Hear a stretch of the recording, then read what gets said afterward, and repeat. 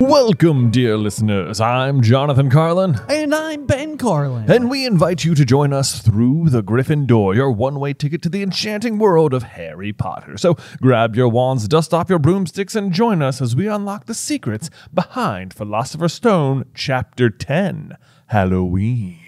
Oh, Man. In the real world here, as we're recording this, it's like 1 week after actual Halloween. I know. Literally, as I was looking at our slate, I was like, oh my gosh, we're going to hit the Halloween episode on Halloween, and then we'll hit the Christmas episode on Christmas, and it's going to be so great. And then I just did my week math wrong, and in fact, we missed Halloween by 1 week. But either which way. Your week math is weak. My week math is, incredibly weak. That's what I'm hearing, yeah. Yes, indeed. Unlike this chapter, which I will say, as I cracked into it, I got in through the first few pages, and I was like, man, I don't know if there's just something like off about my the way I'm like listening today or like reading today, but like I don't have like a lot of like notes or marks that I'm putting down. And then I got past the first 3 pages, and I mean it's just like obliterated. I had like the same thing. I was like, man, maybe not as much is happening. It's just like we're sort of explaining the rules to Quidditch here. I guess that's just pretty straightforward. That just has to be there. Yeah, there's that. Actually, it was sort of funny. Last night, I don't know if I've mentioned it on this podcast yet, but I've started reading my son this exact book. My oldest son, Luke. I cannot believe that you timed it out such that, while we're doing this particular podcast, you're also giving it like a read through to your son for the first time. It just sort of worked out. I wasn't really sure. I wasn't like planning like, okay, I am counting down the days. Luke is officially ready. But like we have a bunch of different copies of the like books at my house. And like he knows that some of them are his because once upon a time, you and I got invited to London to like host the thing for Pottermore. We did. We got to be on the front page of Pottermore one day, which was amazing and like a bucket list item check. So cool. But while we were there, they took us to like all of the Harry Potter stops like around London, including platform 9 3/4. And at this point, Luke was like 6 weeks old or something. He had like just been born, so he was very fresh. But like me and Beth were chatting. It was like, no, you have to go to London. If Google and Pottermore are asking you to do something, you probably have to do that. Yeah. So we did the trip, and while we were at platform 9 3/4, I was like, oh my gosh, I can buy Luke his very first Harry Potter book ever from the store, the platform 9 3/4 in London. I know, it's amazing. Yeah. So you actually have an amazing vlog where you talk about this exact thing. It's very emotional. Yeah. So if you want to see me get really emotional about buying Luke his first book, or if you want to see me even more emotional reading this book, you could just watch me read it to him because oh my gosh, I get to certain passages and I'm like, I can't. This is hard. Oh my God, this is such a big moment. Oh wow. Jeez, sharing this with Luke right now. Oh gosh. I know what you mean. Yeah, I think the number one thing when expecting our daughter Addison was like, oh my gosh, I'm going to get to read her the books one day. I know. Yeah, good luck with that. But so when we were there, it was also the 20th anniversary of Harry Potter and the Philosopher's Stone, which is part of why we were there. Yes. I think. And so they had these 20th anniversary books out, which come in like different house varieties. So you can buy like the Gryffindor set of books or the Hufflepuff set of books. And I suddenly was like faced with trying to choose which house book was going to be Luke's first one. Right. And it was like, I stood in that store for like 30 minutes. Like not knowing what to do, and finally settled on the Gryffindor set of books because he had come out of the NICU, and I was like, he's so brave. So that's his very first Harry Potter book, and that's the one we're reading to him now. But as it were, last night I just read him chapter 9, and so tonight we'll be reading chapter 10. So I was like, I'm going to read this chapter twice today. How about that? That's amazing. That is amazing. Yeah. But yeah, so as we said, I mean, Halloween's rather interesting within the wonderful wizarding world because it is known to be a rather eventful occasion for Harry and company. It is. There's almost always something happens on Halloween, which is like notable because it is also the date on which Voldemort attacked Harry as a baby. Right. And so you almost wonder if it's like a mildly cursed. Yeah. Cursed like is there a cursedness about it? Like in the same way that like the Defense Against the Dark Arts position is cursed. Right. Yeah. That's a good question because eventually we'll see. I think like the Nearly Headless Nick's Death Day party will be on this occasion. Does Sirius Black enter the castle in Sirius book 3? Black does, break into the castle on book 3. On book 4 is when Harry's name comes out of the Goblet of Fire. Yep. Yeah. So it's like what's interesting about that is that the Sirius one is like the complete opposite. Like Sirius is like like one of Harry's greatest allies. But the other, at least for the first 4 books, all the other ones are like almost Voldemort direct related incidents. Yes, they absolutely are. Yeah, which is kind of fascinating. Yeah. So anyway, without any further ado, let's dive on into chapter 10, Halloween, where we're sort of coming on the heels of the midnight duel, where Harry, Ron, Hermione, and Neville have just sort of like ventured out into the castle in the middle of the night.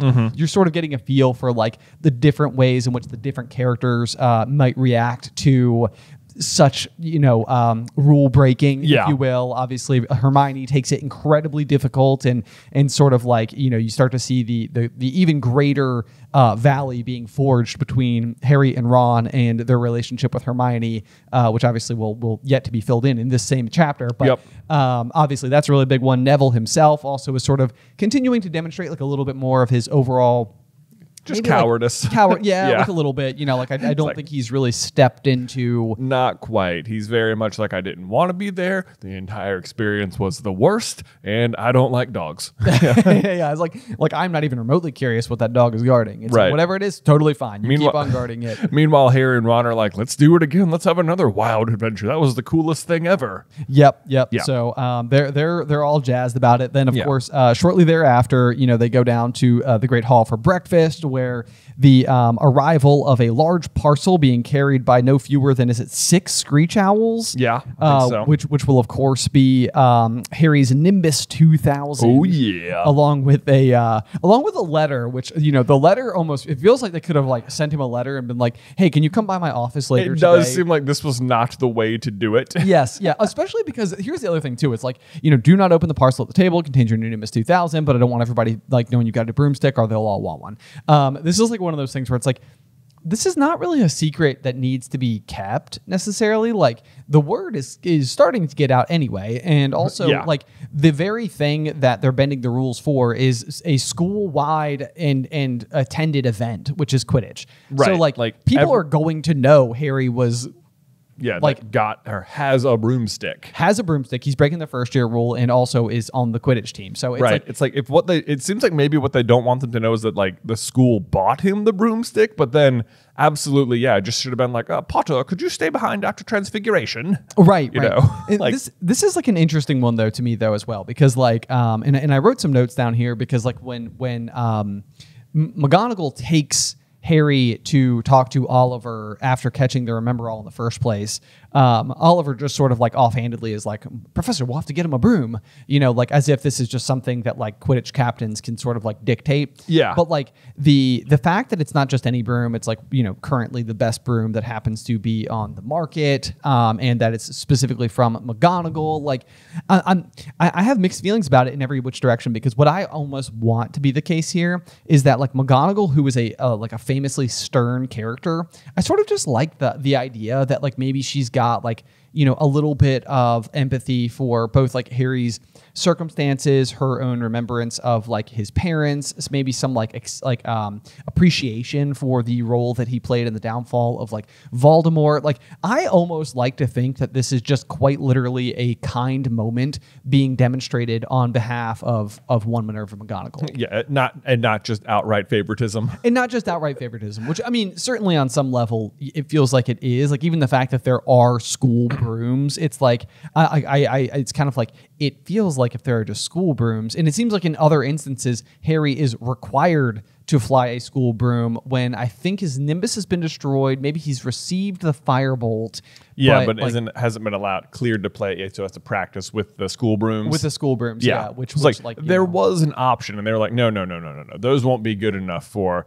We can't let one of the actual players ride on one of the school brooms unless they don't have their own, and our rules don't work. Right, yeah, exactly. So anyway, I mean, there's something that I always really enjoy about a character who is notoriously like kind of stiff in nature, but has like a kind or like gooey moment. a little bit. So anyway, that's sort of what I'd like to think happens here. Yeah, it's my own personal headcanon. Yeah, but also the even being wrapped up as a broomstick doesn't seem like it fools anybody for even one hot second. Malfoy immediately is like, "That's a broomstick." Yeah, and it basically cuts him off like the moment he leaves. Yeah, it's like, and it's not only that. This is the second time in what 2.5 pages that Malfoy has been like convinced Harry is about to get kicked out of school. But like, I don't think I have noticed before, just like listening through, the absolute obsession Malfoy has with Harry in the first year. There can be no doubt. It is like consuming all of his thoughts. Like, I love the opening sentence of this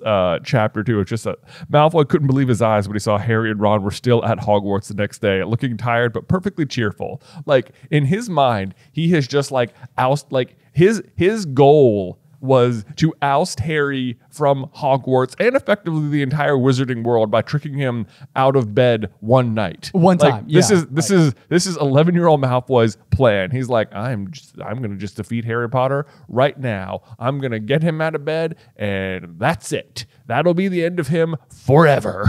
But here's the thing too, is that it's like, I think that what's happening is something that you can witness in a lot of like early like relationships as well. Like, you know, as you're sort of like going through your early, you know, foundational years and kind of like having those first like crushes or whatever the case may be. But like rejection, not that Malfoy necessarily has a crush on Harry, but I mean, he doesn't not, Ben. Yeah, right. Yeah, it's like he certainly has taken notice of him. But I think that what's happening here, you know, is that Malfoy has extended that hand in friendship, which, you know, Harry basically was like, no.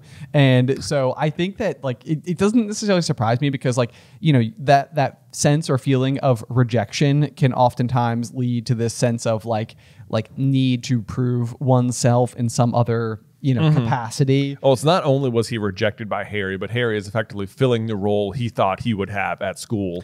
And if Harry wasn't there this year, he pretty much would have that role. We've said it over and over again. Yeah, it's hilarious because it's like, you know, we always see Malfoy as the adversary to Harry, but Malfoy seems to be pretty universally liked by just about everybody else who like, it doesn't seem like Malfoy deals with the struggles that you might expect from somebody that is obviously just being a bully all the time. Right. You know, it's like, it's almost much more like he's like the super popular kid who's decided like, this is James Potter's dislike of Snape. Right. You know, it's like people didn't dislike James Potter for his distaste of Snape. You know, he was still renowned. He was still that's such an interesting comparison. Like James is to Snape as Draco is to Harry. Yeah. Yeah, and it's like otherwise, it's like no one remembers James Potter as like some bad guy at school. Right. No, not at all. I mean, Draco does become a Death Eater, so there's that. There's that, but I mean, he eventually comes around. He doesn't get quite that. He doesn't get the. I mean, we'll talk about it way more in Deathly Hallows. He doesn't get quite the redemption arc I would have preferred. I would agree with that. Doesn't matter.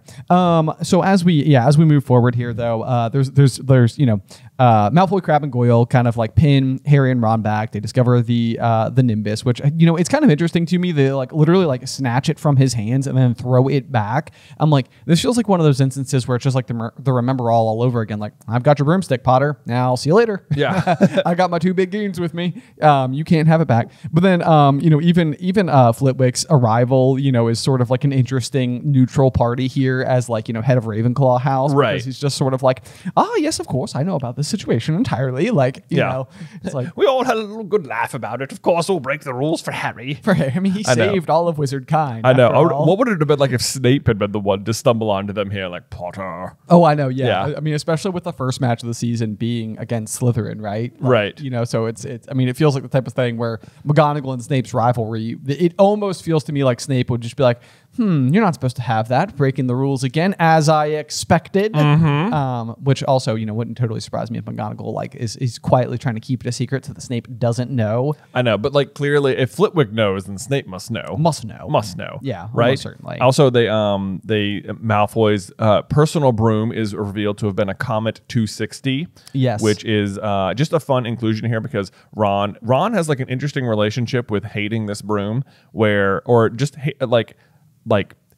this is also the broom that Cho is later riding. Okay. Whenever she gets introduced to the story, she rides a Comet 260 as well. And Ron is all like on her about like being a fair weather fan for the tornadoes. Yeah. He's just like, what? No, everyone just likes them now because they're good. And it's like whoever rides the Comet 260, Ron's a little like, what is this? What? No, But I like the fact that they specifically say comets look flashy, but they're not in the same league as the Nimbus. It's like, I feel like this is almost like car guys that I've known throughout my life. I feel like there is something to this kind of thing, like, you know, cars that might look fast but aren't fast, but then like a true gearhead knows like, oh no, like this is a car to appreciate because like underneath that hood, like it's a sleeper. You know, that thing can go. Now that is absolutely true, but also on that same note, Harry, like one paragraph later, is like, I have no idea what brooms are, but this looks nice. That's a good point. That's a good point. Speaking of, as we're getting the description of the Nimbus, it says, let's see here. It looked wonderful, sleek and shiny with a mahogany handle and a long tail of neat straight twigs and Nimbus 2000 written in gold near the top. One of the things I find kind of interesting about this in particular, and the wood in particular, is that it's mahogany, which is the same as James's wand. Ooh, yeah. Which is kind of a fun detail because I feel like Harry's affinity and knack for Quidditch is sort of like reflected through like his like, you know, skill inheritance from his father a little bit. So it feels like a little bit of like a nod there to that. Just another side note from reflecting on the movies, I always kind of felt like this maybe goes against literally the exact gearhead comment I just made, but the Nimbus always looks the way I feel like the Firebolt is supposed to look in the films. And then the Firebolt comes out and it's sort of got like a much more almost like off-road, rugged, scraggly appearance. You know? Like the end of it looks like it's been going so fast that the bristles are just like sort of blown out looking. Yeah. Where it's like, but that is not at all how it is described in the book, where it's supposed to be like extremely sleek, extremely fast, like each twig hand picked, and it's like it doesn't look aerodynamic. No, it looks like closer to a broom, but the Nimbus looks like an aerodynamic broom. It's like, from the moment I remember seeing that as a kid growing up, it was sort of like it sort of took this notion that I had in my head of like witches flying brooms in like Halloween posters. You know, and kind of being this like silly sort of like, you know, I always imagined like a broomstick, like your classic like straw bottom with wooden handle, like, that you'd find in like an actual household broom cupboard. And they showed us the Nimbus and it was like, dang, it's a vehicle. Like, now that thing is cool looking, and to this day I've always sort of coveted one. So I agree. I think the way they made the Nimbus look in the first two movies is amazing, and I think the way the Firebolt looks is dumb. And like they also added like the footrests on the Firebolt, which I am so anti footrests on broomsticks. Like I think it looks like they put training wheels on the broom.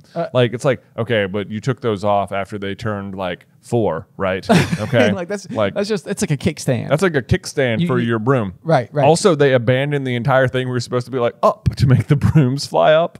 Like, you know, like that is never a thing again. That's like just the first time they ever ride them. Well, it does seem kind of silly unless there would be a situation where everybody's broomstick was already on the pitch, but I feel like they always show it to us with all the characters carrying them out there. So it'd be like hilarious if you like watch them all walk out, set the broomstick on the ground just so they could then summon it back into their hand to take off. But I feel like I could actually see a world where you like line up similar to like a soccer match. Everybody's like, you know, roughly in their position and all the broomsticks are like laid out before them, and it's sort of like part of the strategic configuration as to how each team kicks off the match. It's like everybody's broomsticks start on the ground. You know, like you have to like get it off the ground and kick off. It's like the tip off in basketball or something. You know, it's like, you know, there's like a little bit of, you know, the tip off can kind of go either way. It's like the athletic coin flip, you know, so to speak.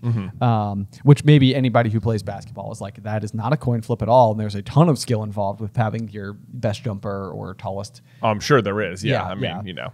I mean, get it to your point guard right away. People consider this is not like just not total chance, but either which way. We sort of get like a little bit of the introduction, you know, a little bit more to Oliver Wood, who again, as a kid, was a character that I always just like endeared. I always loved Oliver Wood. Oliver Wood is great, and then his character in the movies is even like better. They're like this kid with the Irish accent, and I feel like every girl I knew ever had a crush on Oliver Wood. Yeah. It's just like there's something like just exactly right about how he ends up being in the movie. It's like you make a fair beater. Yeah. Which I was like, as I was like reading, I was like, does he say that in the book? Because I can't remember whether or not he does.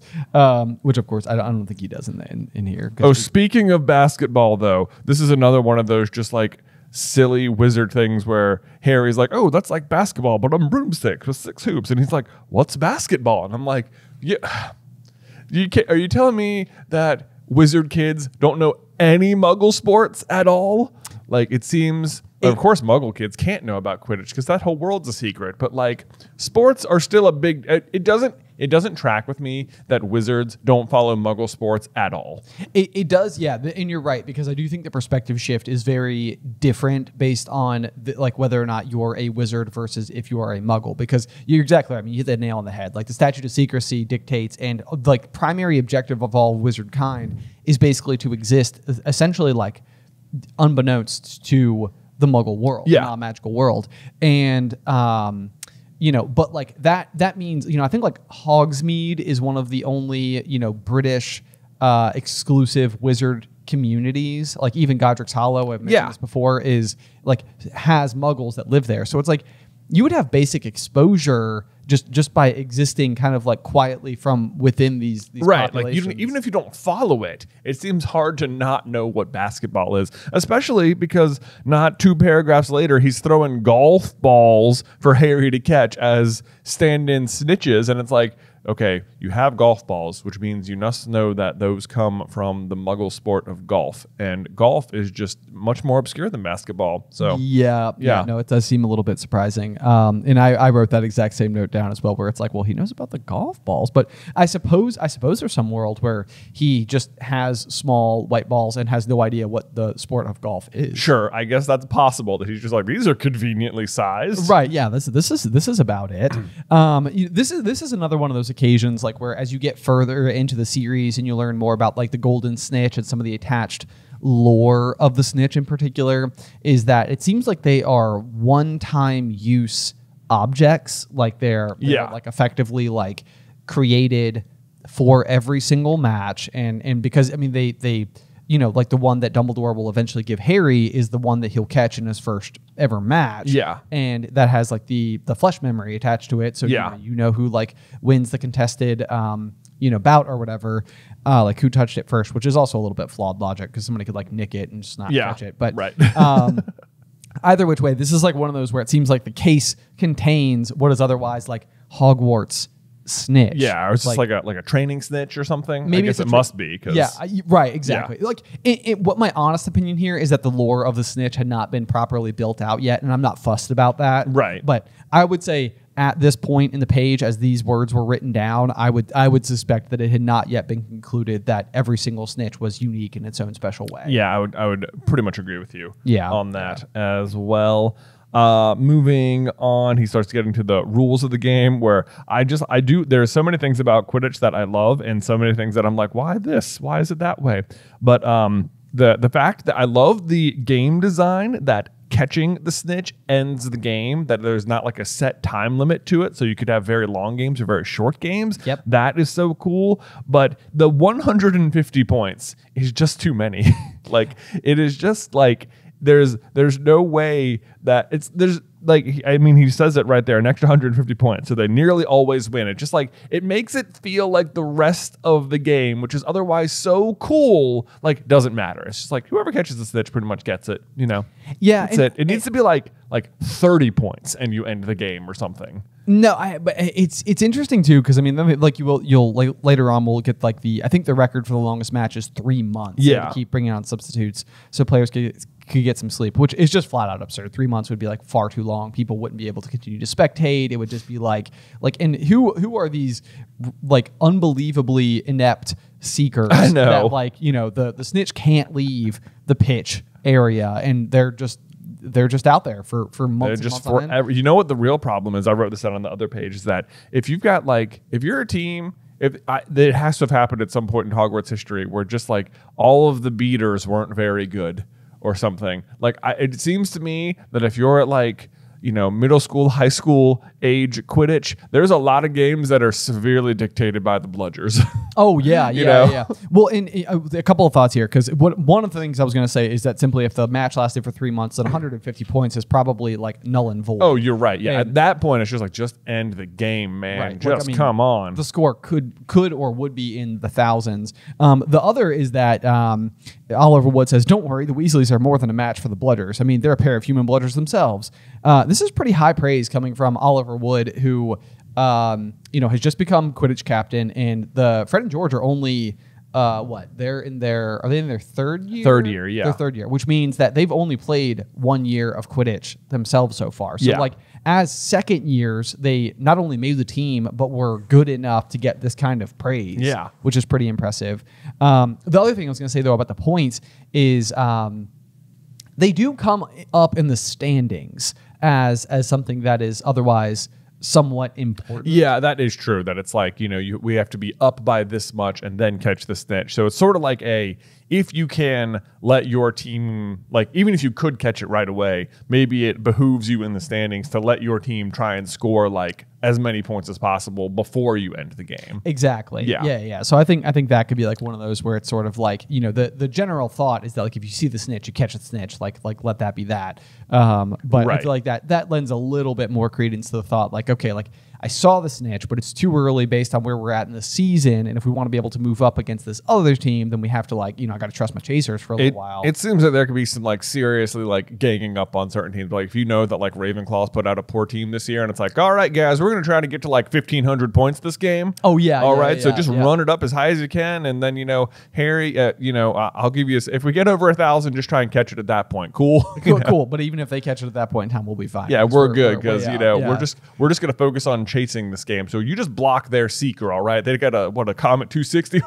They're flashy, but not in the same league as the Nimbus. Exactly. Yeah. Exactly. So anyway, that gets us through, I think, most of Quidditch for the most part, right? Do you have any other thoughts on that before we kind of move on to the next major? Because this is almost like 2 chapters in 1 chapter. There is a little bit. There's like the Quidditch half and then the Halloween half. There is just the note that Charlie Weasley says he could have played for England if he hadn't gone off chasing dragons. And it's like, I'm really surprised Charlie doesn't go to play Quidditch because like like when they have the World Cup, it makes it seem like all these different countries have these like deep leagues with extremely professional Quidditch players. But then you have Oliver Wood, who is by all accounts an amazing Quidditch player, and it's on like the B team for England or Puddlemere United, which doesn't even sound like like a Premier League team or something. Right. It's like he's backup on a backup team or something. It's like the pool for recruitment for professional Quidditch teams is not very big because there's only one school in England, Yes, it's exactly. Like, where are they recruiting all their Quidditch players from? Like most of the English players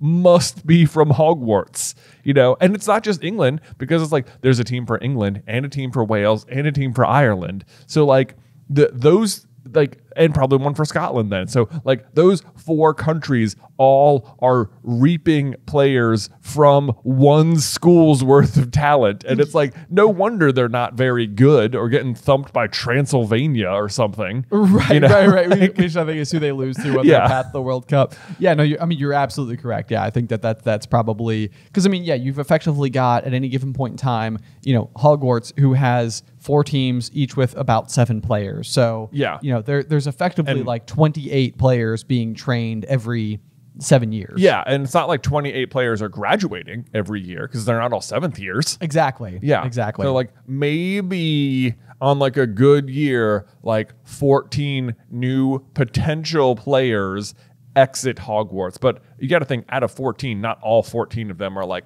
pro quality. They can't be. What I'm saying is the pro Quidditch teams really can't be that picky, or about who they're fielding. Unless it's just the case that the people who make the school Quidditch teams are the cream of the crop, but then you've also got Cormac McLagan, who never ends up actually truly being on the team for any significant length of time, but probably could go on to play professionally, or like Seamus, you know. Sure, I guess. You know. But then you have the Oliver Wood problem being like on the backup squad for Puddlemere. Well, this is true. You know? This is true. Although, to be fair, this is the other thing, too, because this is the point I was going to bring up, is that he says, I wouldn't be surprised if you turn out to be better than Charlie Weasley, and he could have played for England. It's like, Charlie, isn't it the case that, or is it just the House Cup? Is it the House Cup that they've lost for like so many years to Slytherin? They've lost like 7 years in a row to Slytherin, yeah. But just the House Cup, but not the Quidditch Cup? Not the Quidditch Cup. Okay. So maybe it's like, the big question is, if Charlie was so good, then like, surely Gryffindor must have been winning the Quidditch Cup. Yeah, they were never bottom of the table. We know that much. We know that, yeah. They haven't finished fourth in over a century. Right. Yeah. So anyway, I don't have a grand explanation there. But again, I feel like I've brought this up a couple of times, but Charlie is super prominent in book 1, but then I feel like Charlie gets to own like the first half of Harry's experience in terms of like the Weasley references, and then Bill pretty much takes over. The second half. He gets a whole wedding, it's a whole affair. It's a Mary's Fleur de la Cour, yeah. Man, amazing stuff. Anyway, so on to Halloween. On to Halloween, yes. There's an interesting little tidbit here that I always find kind of fascinating, because whenever you're reading the story, it always comes across as if like Harry is basically having eventful day after eventful day after eventful day, and you know it's like every bit you follow, it's sort of like Snape is always picking on him, Malfoy is always being a problem, Seamus is always doing whatever, you know, like it's always something, and then we get one sentence that just says Harry could hardly believe when he realized that he'd already been at Hogwarts for 2 months. Right. This is like one of those moments where like the story just takes like one great big step forward. Yeah. Because otherwise, these books would be like 3,000 pages long. Basically, it was like, and then Harry went to school and had classes like usual for 2 weeks. Yes. And it's Halloween. Yeah. And then it's Halloween. So time has changed. The other important note here is that like you don't get like a great scope of how much the relationship between Hermione and Harry and Ron has been sort of like, you know, wedged. But like this sort of like notion that 2 months had passed means that like from the midnight duel until the events of Halloween, like they've basically been like cold shouldering each other completely, like and just completely not getting along. So yeah, so then it also feels like, okay, that's a very long time for Hermione to have really not had any friends at school too. That's also true. Yeah. Oh yeah, so then we get to Charms class where they're learning Wingardium Leviosa, which surprising to me that 2 months in they haven't done this spell to float feathers, but nonetheless. Well, Jay, I mean, as Flitwick points out, Wizard Barufio, who said S instead of F and found himself on the floor with a buffalo on his chest. Ben, I have so many fun facts about Barufio the Wizard. You lay them all yeah, on me. I'll be, because I was like, first of all, I was like, I wonder what spell was he trying to do that saying like instead of s ended up summoning a buffalo onto his chest. Like I don't know which, because we don't know what the buffalo summoning charm is or whatever he was trying to do, but it obviously wasn't Wingardium Leviosa because that doesn't have any F's in it. So what doesn't make sense to me is that he specifically said S instead of F and found himself on the floor with a buffalo, a word that notably has F's in it and no S's in it. Yeah. So what did he say? I have no idea, but apparently in the French version of Harry Potter, this paragraph goes a little bit differently because whoever was like doing the dub was like trying to play with some alliteration. Okay. But after you translate it from French, it says, "Remember Wizard Barufio, who had a speech impediment and whose wife was left with a buffalo on her shoulders instead of a mink." So they like mess it around a little bit, but it introduces Barufio's mix-up as the result of a stutter rather than, or as part of a speech impediment, instead of just like a mistake. So that I thought was pretty interesting. But then also Barufio comes up later as the creator of Barufio's brain elixir. Yes. Which is something that they are, someone tries to sell it to Ron in his 5th year as a way to get like better grades on their like OWLs. Yeah. But apparently, or if you go look on the Wikipedia, Barufio's brain elixir did not work at all and pose serious health hazards if improperly brewed. So it seems like Barufio is most famous for making an ineffective potion that does the exact opposite of what it says and for summoning a buffalo either on himself or his wife's chest. by mispronouncing a word. But then, interestingly, despite the fact that Barufio's brain elixir doesn't have a good reputation in the text, there is also, do you remember the, I'm sure you do. Yeah, Wizards Unite. Wizards Unite. Yeah. In Wizards Unite, Barufio's brain elixir was like an experience multiplying potion, which made it like one of the best potions in the game. That was honestly like, I got to this sentence, and this is like one of those moments in like, you know, in the books where I was just like, I've read these books so many times, and for whatever reason, this entire fragment has never stood out to me before. Like as I'm like reading through it for the show, I was like, I've never read this sentence before in my entire life. Like, but then all of a sudden it's like, but surely I have. Yeah. You know, and which is just so. This would be a question on like a trivia, you know, stream or Jay versus Ben, where I'd be like, I have literally no idea. But hopefully now Barufio will be baked into my brain. Yeah, you got forever. it. You got it now. Moving on just slightly from that paragraph, though, this is sort of like an interesting little tidbit that I always find to be kind of hilarious about the first book is that it says, it was very difficult. Harry and Seamus switched and flicked, but the feather they were supposed to be sending skyward just lay on the desktop. This is just about as close, other than like when Harry purchases his wand, this is as close as we ever get to Harry performing a spell in the entire first book. Right, yeah. You know, it's like it feels like, you know, you get to see him like enter the wizarding world. You get to see him experiencing all these first, you know, having his first chocolate frog and Bertie Bott's every flavored bean. Right, and he, you know, he does some accidental magic. He makes the glass disappear, and he flies the broom and stuff like that. Right, exactly. But like you would think that like the moment that he casts his first spell would be his own like a chapter dedicated to it, like this like remarkable sensation of you know, the magic channeling through him and his relationship with his wand. Instead, no, most of his relationship with magic in the first book is like his interaction with magical objects. Yes, like flying on the broom, catching the Remember-All, using the invisibility cloak, looking at the mirror of Erised. You know? Right, yeah. So he interacts with tons of magical things. Yeah, but he never actually like successfully, at least on page, cast the spell. Yeah, which, you know, it's just that you got to bring it up. Then you of course got the rather infamous or famous at that rate Wingardium Leviosa. You know, it's. Oh yeah, I circled that whole exchange and just wrote like, who knew how popular this exchange would be? Oh my gosh, I know. Yeah, like this has been made into just like every single punified version of T-shirt. You know? Yes. Like if you go to Universal Studios and you're walking through Diagon Alley, like you'll see somebody's wearing a Wingardium Leviosa. Absolutely. Just one of the best scenes in the movies, and really sets up the second half of the chapter where Hermione is correcting Ron on how to do it, and then of course she correctly does it. So that's the worst, when someone's like correcting you and you're like hating them for it, but then like they're succeeding and it's like, I don't want to listen to you. That's exactly even though clearly I need to. Yep. This is another one of those, kind of like the crush scene from earlier. This is like such a classic high school moment where somebody is just genuinely got some talent in a specific topic, like they're excelling at something, and it's like you may resentfully have to sort of take their advice, but like it's like I would rather do it wrong. I'd rather do it than accept the way. I'd rather do it wrong. Nailed it. Speaking of whom, the next page, uncharacteristically mean, is Ron, where Hermione is crying and Harry says, "I think she heard you," and he says, "So."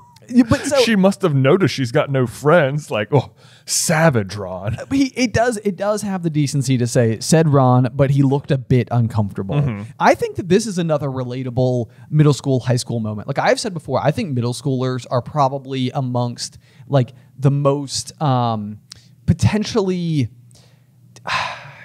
What is the best way to describe it? Like perceptive.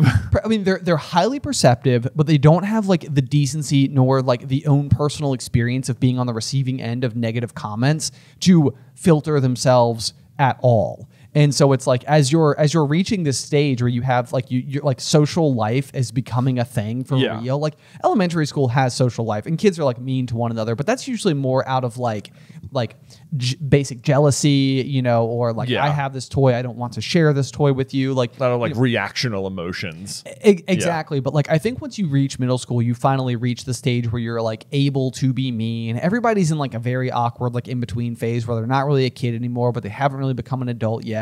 It's like it's a difficult and complex age. And that's, I mean, this stood out to me in particular, specifically because of that one phrase, because it says, "So said Ron," but he looked a bit uncomfortable. This to me is almost like Ron being like, "No, I have decided that this person is my adversary," but like also like I think he's having like a small pang of guilt. Like he's like testing the waters with being mean. Yes, exactly. But it's like, but he doesn't like the feeling of making somebody cry. Is what I want to interpret from this situation. I think you're absolutely right about that. Yeah. As we scroll down a little bit here, though, we of course learn, from Parvati and Lavender that Hermione's crying in the girls' bathroom, which is a little bit of set up for how they'll know where to go as the scene unfolds a little bit more. The next one that sort of stood out to me though is they're there for the Halloween feast where there's thousands of live bats flying around the ceiling and all the rest. But it said the feast appeared suddenly on the golden plates as it had at the start of term banquet. This is kind of interesting because it means that the food doesn't always magically appear. Yeah, I wasn't sure. I wrote that down too. Just said like, wait, is this not always the case? And I think what it means is that like for like a feast, they will have all of the plates and stuff just like laid out for everyone in advance, and then like all at once they're just like a boom massive amount of food. Whereas like I think if you come down to breakfast, there's like you probably just take a plate and there's a plate of sausages, and I'm sure the food magically appeared there, but it wasn't like a big like event. We're not using the fine gold plates exactly. Every single day. Yeah, I got you. That makes sense. Because otherwise, not that Harry's reaching for anything fancy, man. He's still going for that baked potato, for the baked potato in the wonderful magical world. No, the only note I had about that in particular was like, if in the event that it's not always magicked up there, it can't be being delivered by house elves, which we know are the people who work in the kitchens. Yeah. Because they don't know about the house elves until year 4. Yeah, like they haven't seen them at all. So I think they are still magically sending them up. They're just not like, it's not like a huge to-do. Yes, okay. Yeah. Less of the pomp and circumstance there. Okay, right. I'm totally fine with that. Then we've got the scene where Quirrell comes racing into the Great Hall. Iconic, absolutely. This is like one of my favorite like clips to use from the movies in our SCB videos, but it's just the "Troll in the dungeons." I thought you ought to know. Yes. That he really demonstrates his spectacular acting abilities.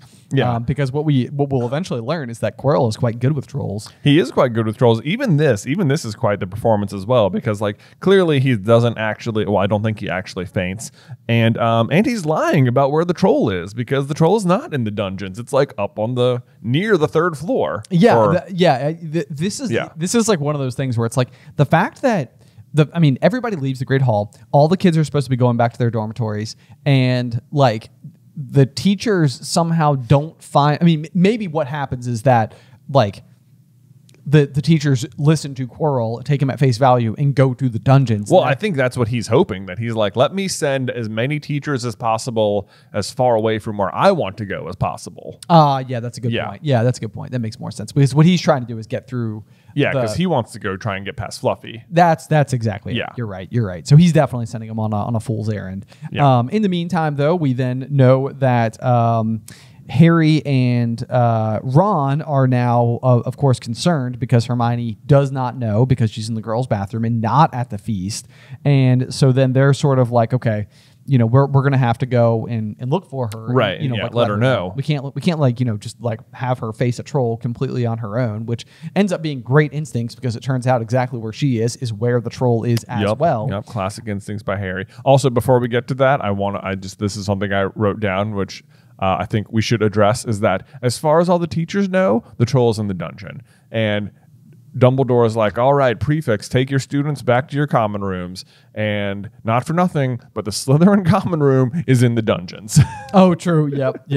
So he's just like, yeah, all right, Slytherins, you're good. Go to the dungeons. It's fine. That's where the troll is. Don't worry about it. It's good. Just if you see it, just go the other way. Just go the other way. Go the other way. And then I know when they're watching the troll, that even sees Snape going, he's clearly going to cut off Quirrell or whatever in this moment, but like even Snape, who is the head of Slytherin House, isn't in the dungeon with his students where apparently the troll is. Right. But I mean, and again, to be fair, we know that we know Snape in particular specifically like being told by Dumbledore to keep an eye on Quirrell at this stage in the process. So it stands to reason that probably what happened was everybody exited the Great Hall. Snape, watching Quirrell, knowing that Quirrell is up to no good, saw him stand up and race off in the other direction and then chased him that way as well. What the thing I thought you were going to mention here is that Harry and Ron hear somebody coming and they think it's Percy, so they hide behind a large stone griffin, which of course, you know, is the namesake here of our podcast. That's true. The Griffin Door. Does that mean they're hiding right outside the headmaster's office? They are indeed. Oh, that's amazing. Yeah, that's my interpretation. No, I mean, it pretty much has to be it. Yeah. Yeah. So from there, though, obviously they I find this to be sort of like an interesting turn of events, or I don't know, like the writing maybe feels like just a tiny bit clunky because they're specifically heading in this direction to find Hermione in the bathroom so that they can warn her about the troll. And basically they start to smell the stench of the troll itself, watch it enter into a room, right? I guess, which maybe they don't know what room it is, but just a room. The room itself has a key already in the lock, which is kind of like a strange one because it's like if you were going to the restroom, it seems like the key would be on the inside, for the person in the restroom, not on the outside where somebody could just, especially lock students, you in. lock you in. Yeah, it's like that seems silly, but so Harry, being ever brave, jumps forward and locks the troll inside of this room. At this point in time, flushed with their victory, they started to run back up the passage. Nailed it. But as they reach the corner, they hear something that made their heart stop. They were going in this direction to find Hermione in the bathroom, the very room that they just locked the troll inside of. Upon locking the troll inside of the room, they run away. Yeah, it's like they've like abandoned. I mean, maybe it's just like the fact that the troll is there. It's like, all right, sorry, Hermione, like we gotta get out of here. Yeah, probably she's not. Maybe she's not. But the thing is, like, they realize that the troll's going into the bathroom, right? Because that's the room they were going to, presumably. That's my thought as well. Yeah, right. And you're right. Why is there a key in the door? And also, what do you think the key is going to do to stop the troll from getting out? Right, it feels like the troll probably can just just punch the door right through. I mean, either because I don't think locking the door makes a difference to the troll. Probably not. Having a closed door is one thing, I guess. Maybe that will deter it, but it seems like locking it is like the extra step. All they really do is truly trap Hermione in a bad situation. Yes, in fact they do. So anyway, they wheel around and discover that, of course, Hermione is now trapped inside of the bathroom with the troll, at which point Harry and Ron sort of do kind of what Harry, Ron, and Hermione will ultimately do pretty much all throughout the series, which is just doing something that is both like admirable but also equal parts reckless. So they demonstrate like a little bit of their bravery. They immediately jump into action where it's like, okay, like we can't let Hermione be hurt by the troll. We must save her. Right. At what point in time you sort of get that like neat piece of symmetry where now Ron is using the advice on behalf of Hermione to save Hermione. Right, even though, and she only needs saving because of things he said to her. Yes. Yeah, it's like this nice sort of like circle, and then it's like she's only trapped in there because they trapped her in there. Yes, so this is literally what I wrote at the end of the chapter was, I love the almost rock, paper, scissors dynamic the trio has in this particular chapter. None of them are exactly faultless, but together they can all overcome each other's shortcomings. Yeah. It's sort of like each of them is sort of like both in the same way that rock, paper, scissors works. It's like they're all like they're completing exactly that, like a circle. Right. It's like they all sort of have like a fault that causes something else to happen, that causes a strength to happen, that causes a strength to happen, that causes a strength to happen. Like and then they can sort of like orbit each other and like balance each other out, so to speak. Yeah. So of course, Harry jumping on the back of the troll is like the thing where I'm like, well, what were you hoping to do? Was that ever going to work? Right. But then really Ron, is kind of the hero of the moment here. Ron is the hero. Well, I also like as soon as they get in there, it's like they walk in the room and immediately Harry is just like, confuse it. And it's like it's the first time Harry's like really like in his element, like I'm problem solving in a dark magic situation. Yes. You know, and I mean, this is it's just a troll in the bathroom, but like he does immediately like assume the role of like the leader and like start barking orders at like Ron, who's just like immediately starts doing what he says. And like, they do get to the bottom of it, which is good. But what I love about this particular passage is that, so if you watch the movie, the way this goes down is that Harry's, choke holding the troll or something, sticking his wand up its nose very effectively. And Ron is over there and Hermione like coaches him through it. She says, swish and flick. And then Ron does it and like knocks out the troll. But in the book, what actually happens is that Hermione cowers in fear and Ron does it all by himself. End of story. Yeah, it seemed like this was like a classic like film decision, which was that like they take a lot of moments where like Ron actually does like manage to shine through a little bit. And again, like, we're kind of far off from really like delving into it too much, but like Ron's wand here is actively like working against him, at least if you like dig deep into the lore, like, that his particular wand would and core, like that because he has his brother Charlie's wand. Which again, my theory is that because Charlie went to study dragons, he created his own wand, or at the very least harvested his own dragon heartstring. That he then was able to use for his new wand. That's my particular thought as to why Charlie would choose a new wand at all, which most of the time is not necessary. But like this is like one of those things where like Ron's like inability to perform good magic for his first couple of years is in large part due to the fact that he is fighting against a wand that does not want to work properly for him.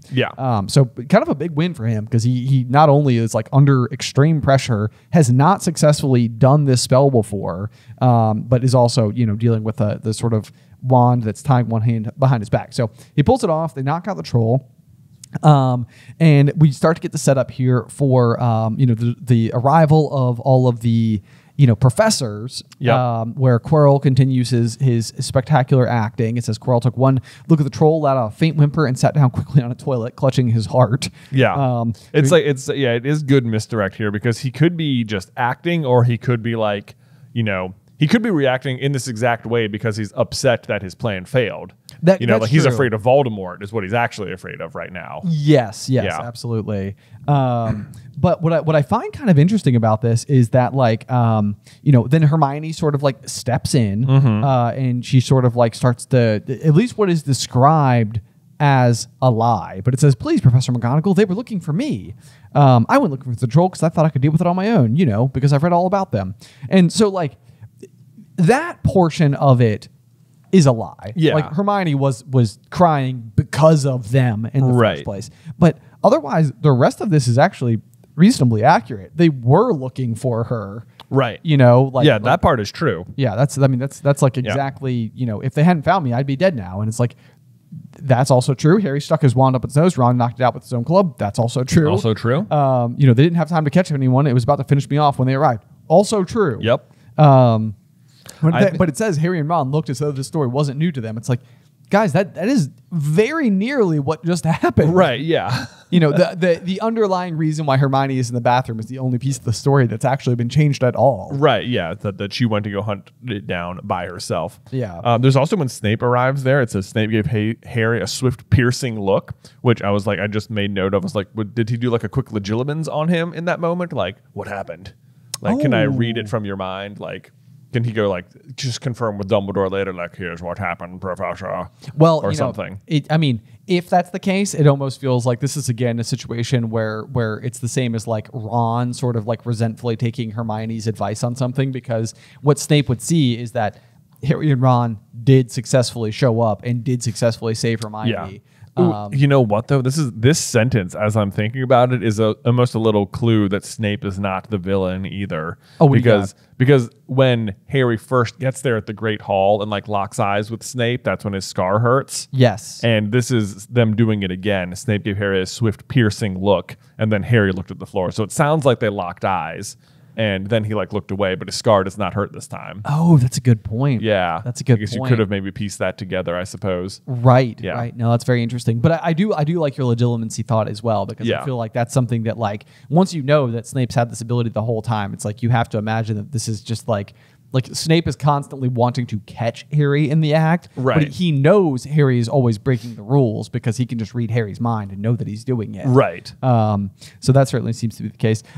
This is like another one of those interesting moments though from McGonagall where she deducts 5 points from Miss Granger only to give the points back to Ron and Harry. Yeah, sort of like an interesting like ledger that she's holding. It's like, well, that's 5 points from you. Now 5 points to both of you. And right. It's like, it's almost like one of those things where she could have just awarded them both 5 points, like as a collective. Like, right. Ron, you have earned 5 points or whatever. But I don't know. Yeah, I think it's kind of the point system again continues to be like a little bit interesting here. Yeah, it also just seems like 5 points isn't enough to be. It seems like she should have taken more from. It just seems like maybe it all would have evened out the same, but it also just feels like 5 isn't enough to have taken from Hermione, and it's not enough to have awarded Harry and Ron. Yeah. This goes back to like the first year thing though, where it's like I wonder if on some level, like in everyday, like because I mean we know that they take like single points from first year, so it's like is 5 points almost like the maximum you could or could not award, shy of being the headmaster who was able to just hand out 50s as well. No, because McGonagall takes 50 points from all right. 3 of them later on, so You're it could be more. Yep. Yeah, and that's just for being out of bed, right? When she takes it from the next time. Right. This seems worse. Yeah, or better. This seems worse and better. Yeah. So it doesn't seem like the 5 is unusual here at this point. And Ron complains about the same thing. He says we should have gotten more than 10 points. I'm with you, man. Yeah, I totally agree. So anyway, though, yeah, as we trudge forward, though, the fun and kind of exciting into this particular chapter is the phrase, but from that moment on, Hermione Granger became their friend. There are some things you can't share without ending up liking each other, and knocking out a 12-foot mountain troll is one of them. I know. I love it. I know. The Golden Trio has been formed. And it took more than half the book to get there. It really does. Yeah, now we're at chapter 11, and finally Hermione is part of the group proper. Yes. Jeez. So it's very interesting. What I also find to be kind of interesting about how Hermione has been like portrayed up until this point is it's not like, how like it's almost the case that like all Slytherins are like pig-headed or like they all have like names that seem kind of like harsh, just like rude or something. Yeah. It's like Hermione has not exactly been depicted out of character so far. This is almost more like a matter of allegiance, because I feel like Hermione stays pretty true to even how we've seen her up until this point. Like following rules continues to be something that's important to her. She continues to be, like more knowledgeable, or, if you want to call her a know-it-all, moving forward. But like it's sort of like the underlying way in which she now interacts with the other has this like respect involved, right? So I think it's actually pretty well crafted for Hermione, up until this point. It's like she's finally able to like check herself, and it's like there are times where breaking the rules is the right thing to do. Yes, yeah, absolutely. So yeah, well, it's worth it to lie on their behalf because they saved my life. Exactly.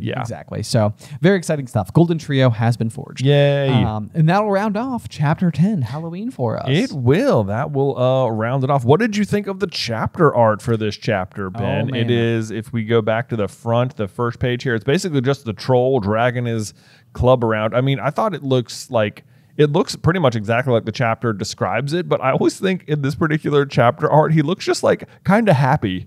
Like the troll does look like a little bit more lovable, maybe, than like you would sort of imagine a troll to be. I also always sort of love, and I mean, I don't know, I have no idea why, but like, when Harry gets like the troll bogies, on his wand, it says, I think that he like wipes it off on the troll's trousers. And this, I have literally no idea what fascinates me so much about the fact that like within the troll community, as like, dim as they may be, they have still been able to like fashion garments. Yeah, they still have pants. They still have pants or whatever. And I know. I was just noticing the vest for the first time as I'm looking at it. Like this troll really got dressed. I mean, he is wearing pants with a belt, even like went as far as that, and then not only put on a shirt but also added the vest. Right. I mean, that's fashion. This guy is like he's layering. I know. He's like it's an occasion. It's Halloween. I'm about to go torment a castle. It's gonna be great. Yeah. So he's layering. Yeah. So no wonder he looks like he's in such a good mood. It's like, I like the chapter art in this one. It's fun. I like the chapter art. Yeah, it's a good one. It's a good one. Good. And I am also very excited as we turn the page and look forward to chapter 11, which will be titled Quidditch. Oh, I know. I always love the Quidditch matches in the books. Like, it's very fun reading what's happening. Like, just I get invested in the games. Yeah, exactly.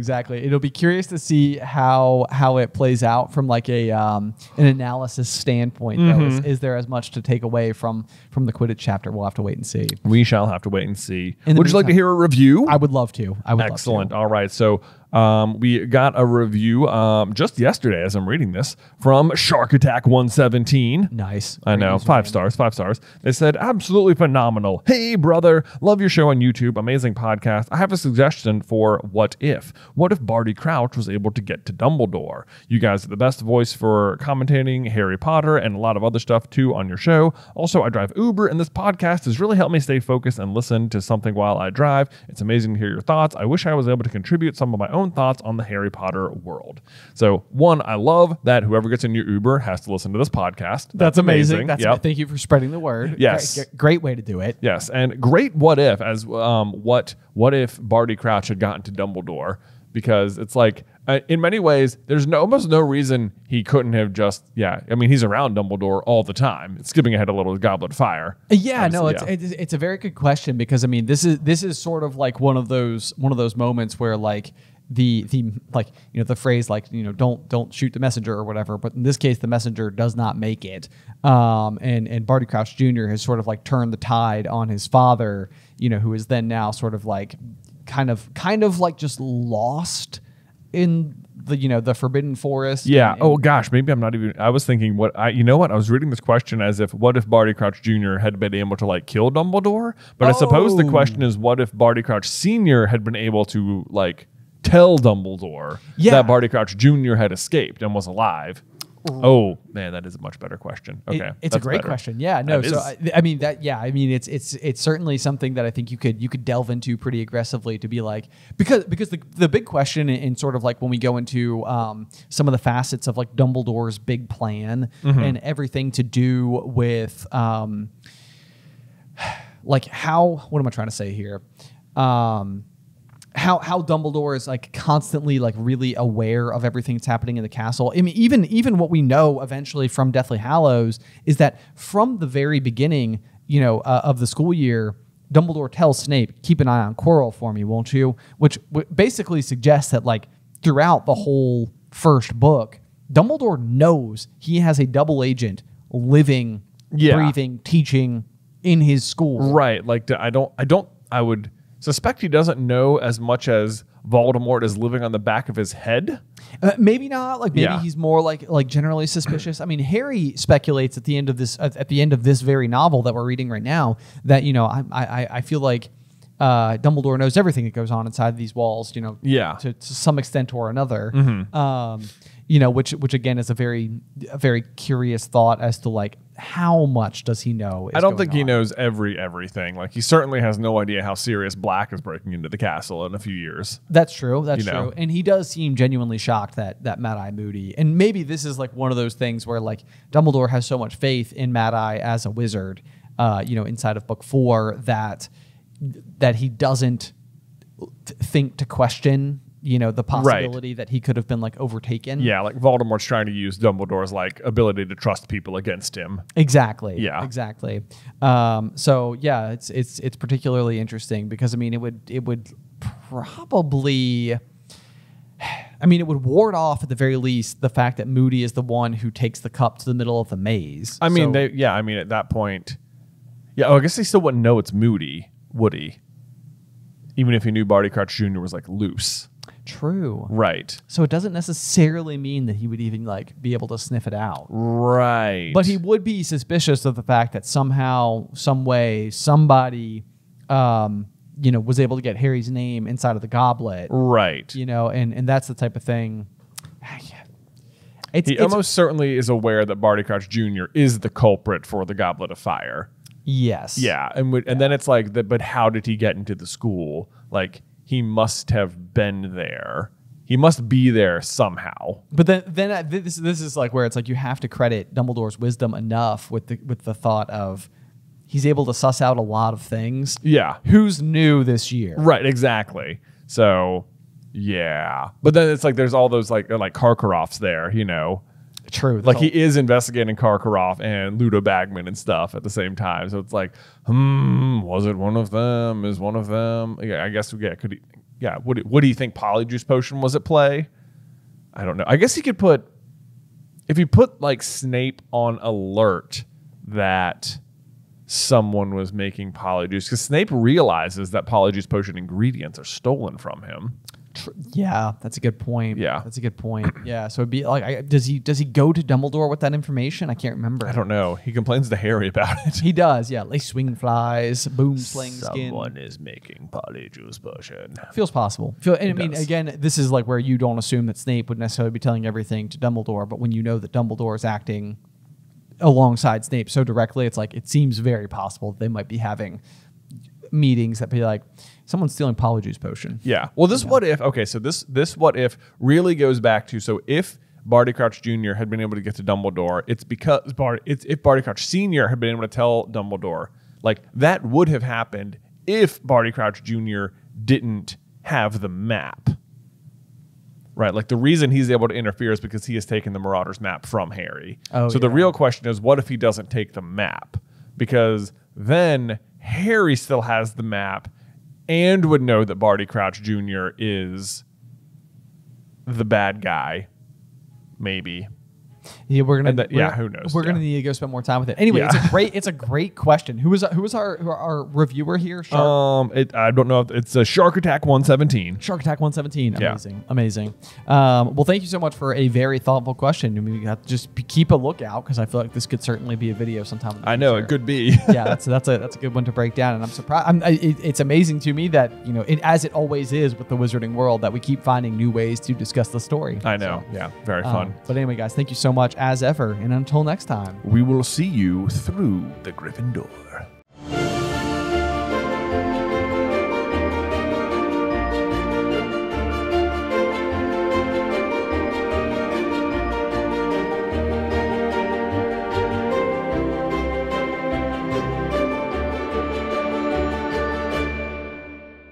Welcome, dear listeners. I'm Jonathan Carlin. And I'm Benjamin Carlin. And we invite you to join us through the Griffin Door, your one-way ticket to the enchanting world of Harry Potter. So grab your wands and dust off your broomsticks and join us as we unlock the secrets behind Philosopher's Stone, Chapter 11, Quidditch. Ooh. Excellent intro today. Thank you. Yeah, Thank you. Really, really top shelf. Yeah, really. I really tried to, hone in on my...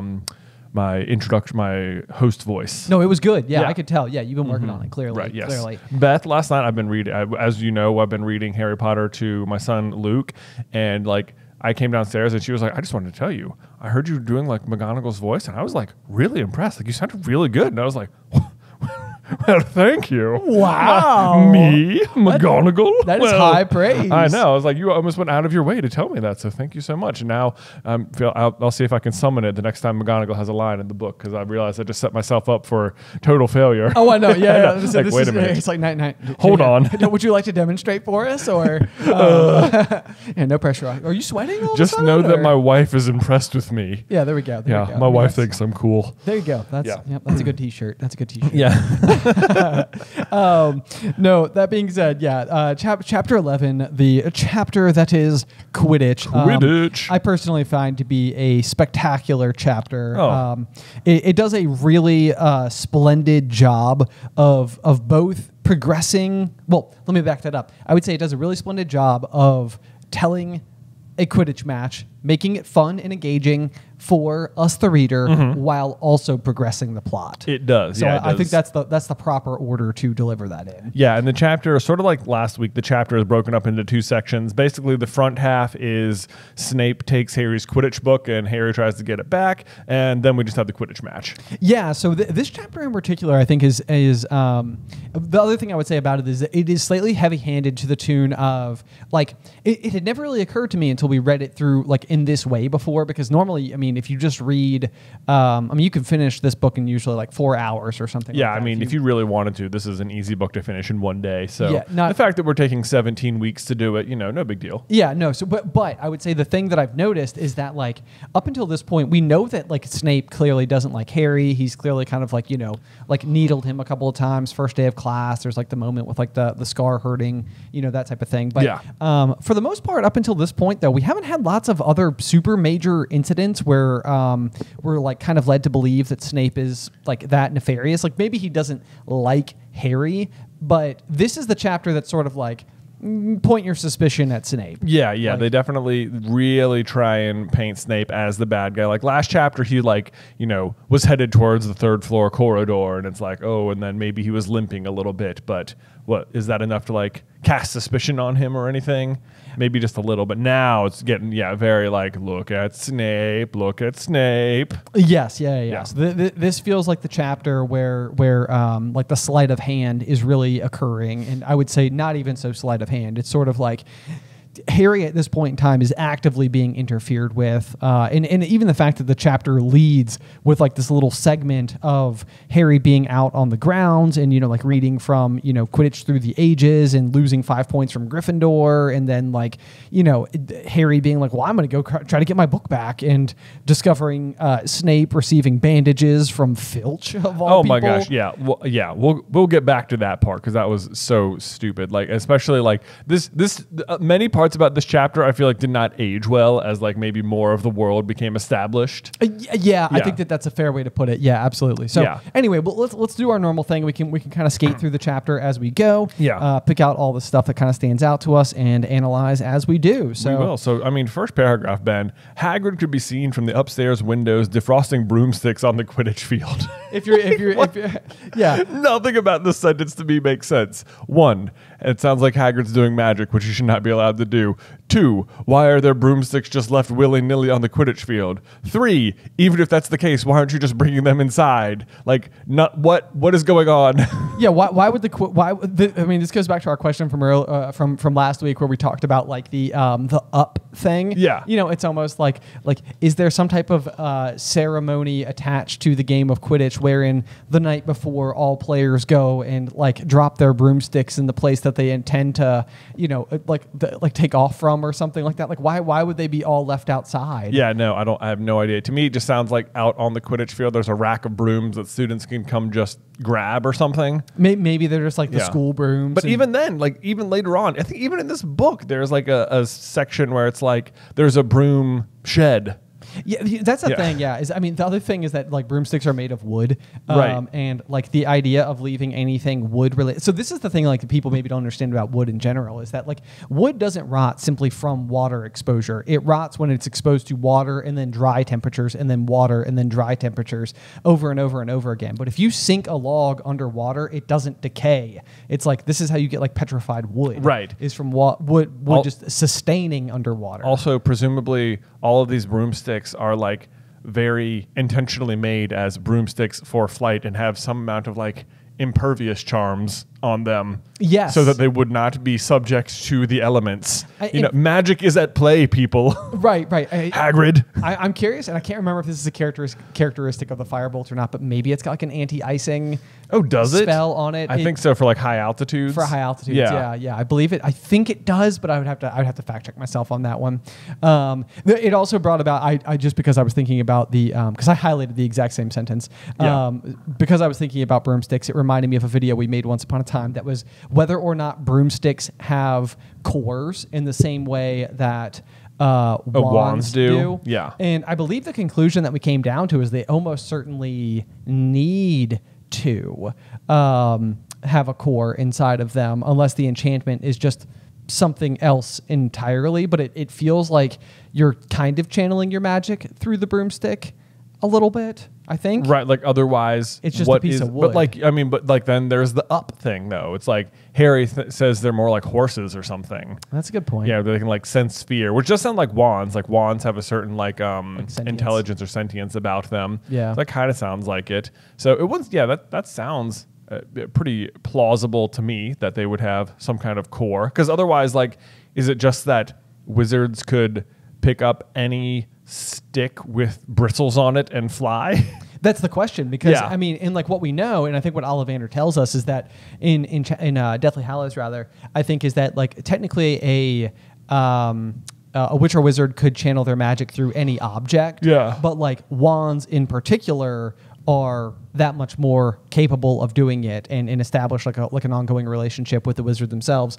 But to me, what that says, you know, like if James Potter's wand again is made of mahogany and it's just a stick of mahogany, then it's just a stick. It doesn't have like the otherwise infused magical property that comes from the wand core. Right. You know what I mean? Yeah. Like it takes both to sort of like determine it as like a magical object. And so in my mind, the logic stands to reason with a broomstick. It's the same way. Like, you know, I mean, you could go and pick up any, you know, like broom from like a muggle broom, for example. Yeah. Could they just pick up any muggle broom and fly on it? It seems like on some level, like you maybe could. It would be highly inefficient, or like maybe like it couldn't even get you like physically off the ground, but like maybe you could channel like a little bit of lift, right? Sure, through it or something like that. You could like hover or something, right. Yeah. So anyway, I mean, not that it really matters one way or another, but I like to think that that there's cores tucked inside of the broomsticks. I like that headcanon as well. Just moving just a little bit down the page, there it mentions Harry's nervous about the upcoming match, and it says if Gryffindor won, they would move up into second place in the House Championship, which is like an interesting sentence to me because. So they're against Slytherin, and if they beat Slytherin, they'll move up into second behind who? Because like it is established that Slytherin is typically like at the end of the year, Slytherin has the most points. They've won the cup the last 7 years in a row. So it's like presumably if they beat Slytherin, they'll move into second place behind Slytherin. I mean, I guess it's possible Hufflepuff or Ravenclaw is in first at this point. I suppose that is possible. It's still early in the year. I mean, we're just inside of November, I think, at this point in time. But either way, it doesn't. It also is curious because later on, like the specific amounts that you win by, like matter more to the House Championship. So it's like if we win no matter what, we'll move up into second, whereas if we lose, we won't. Because it sounds like if you like later on, there's like this whole chapter where it's like we need to be winning by 50 points, or maybe I don't know. But then this is in relation to the House Championship. So it's like, do you get as many points for the house as you score in the game?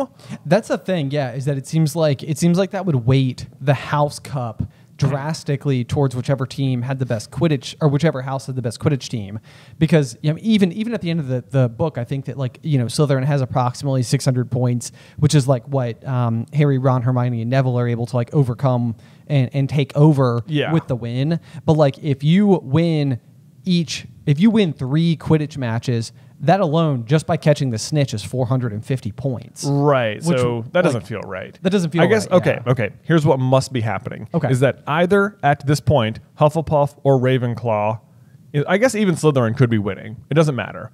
That Gryffindor is presently in third place at the moment. In the House Championship. And that by winning a Quidditch match, you earn a set number of points that is unrelated to how many points you actually score. On the pitch. For the House Championship. Whereas then the Quidditch Cup matters how many points you actually scored in the game. But I think that's more of like a tiebreaker type of situation, which like with only 4 teams seems plausible. Yeah, there's only 6 matches all year. Right, yeah. So it seems like... So maybe it's like if Gryffindor wins, Gryffindor House will just get 50 points for having won.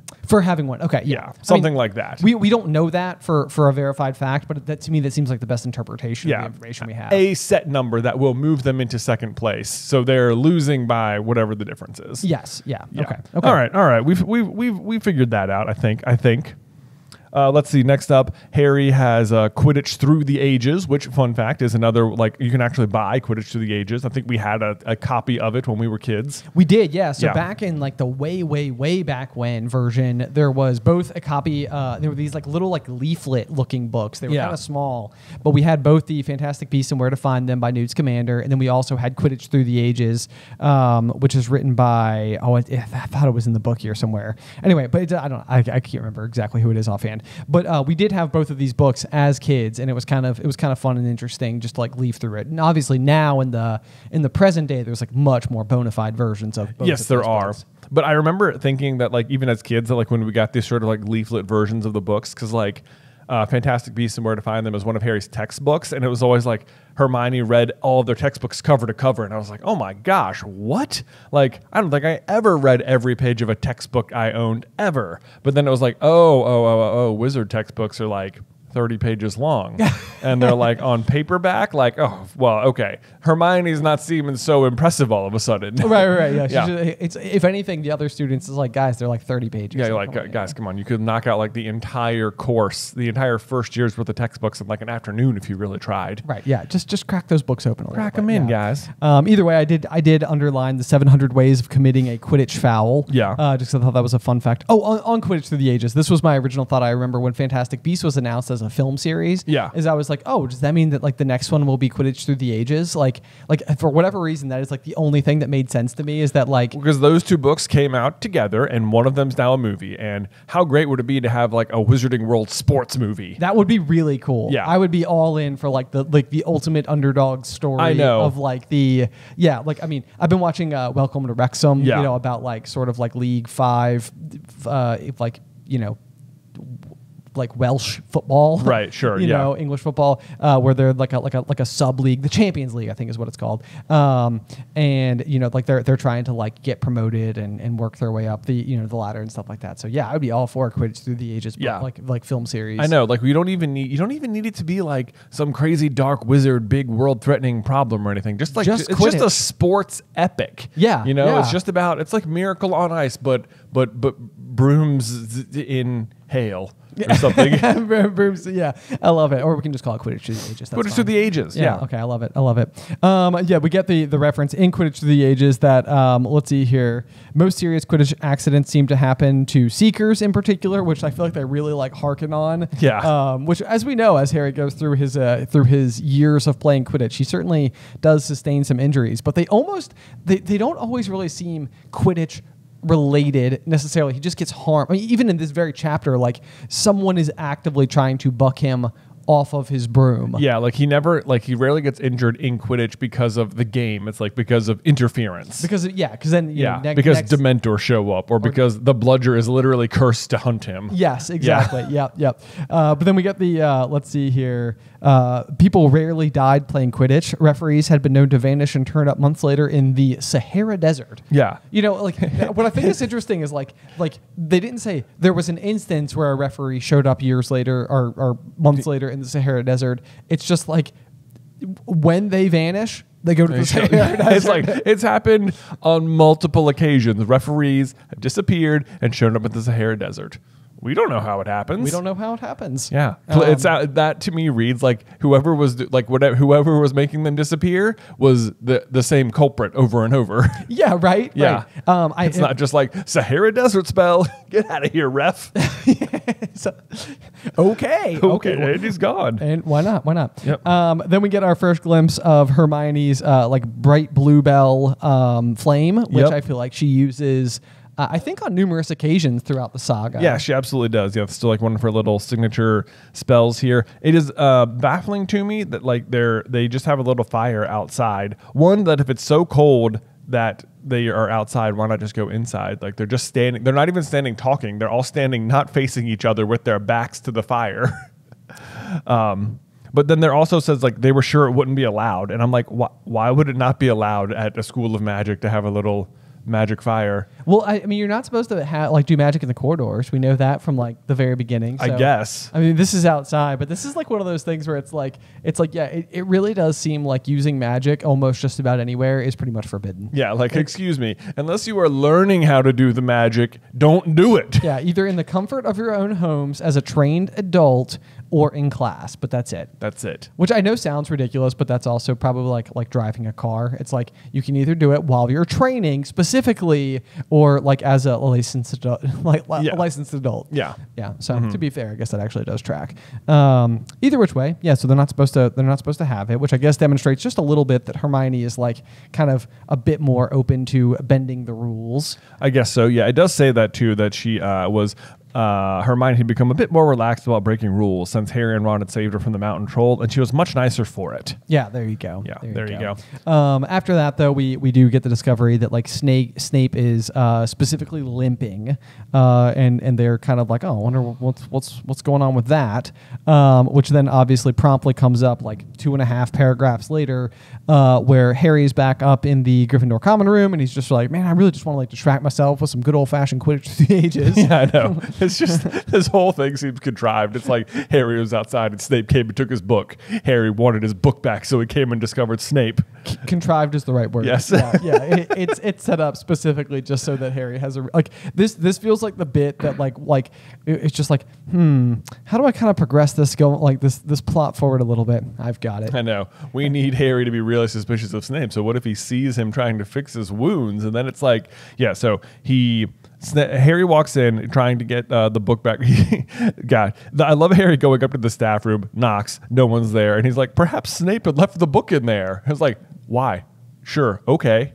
Yeah, I remember there being like a try. teacher's lounge, going through like elementary school and stuff like that. Like I don't even know if I ever knew where they were, but I feel like the existence of the lounge itself was it's like, yeah, that's some like mythical, magical place. Right. But the other thing too, to me, about Hogwarts in particular, is that near as I can tell, all of the professors just simply live in the castle. Yeah. And so the idea of them ever going to like the teacher's lounge just seems, maybe it's not that far fetched. Like, you got to go and have a place to have a cup of job or something. Yeah, somewhere to microwave your fish lunch. Yeah.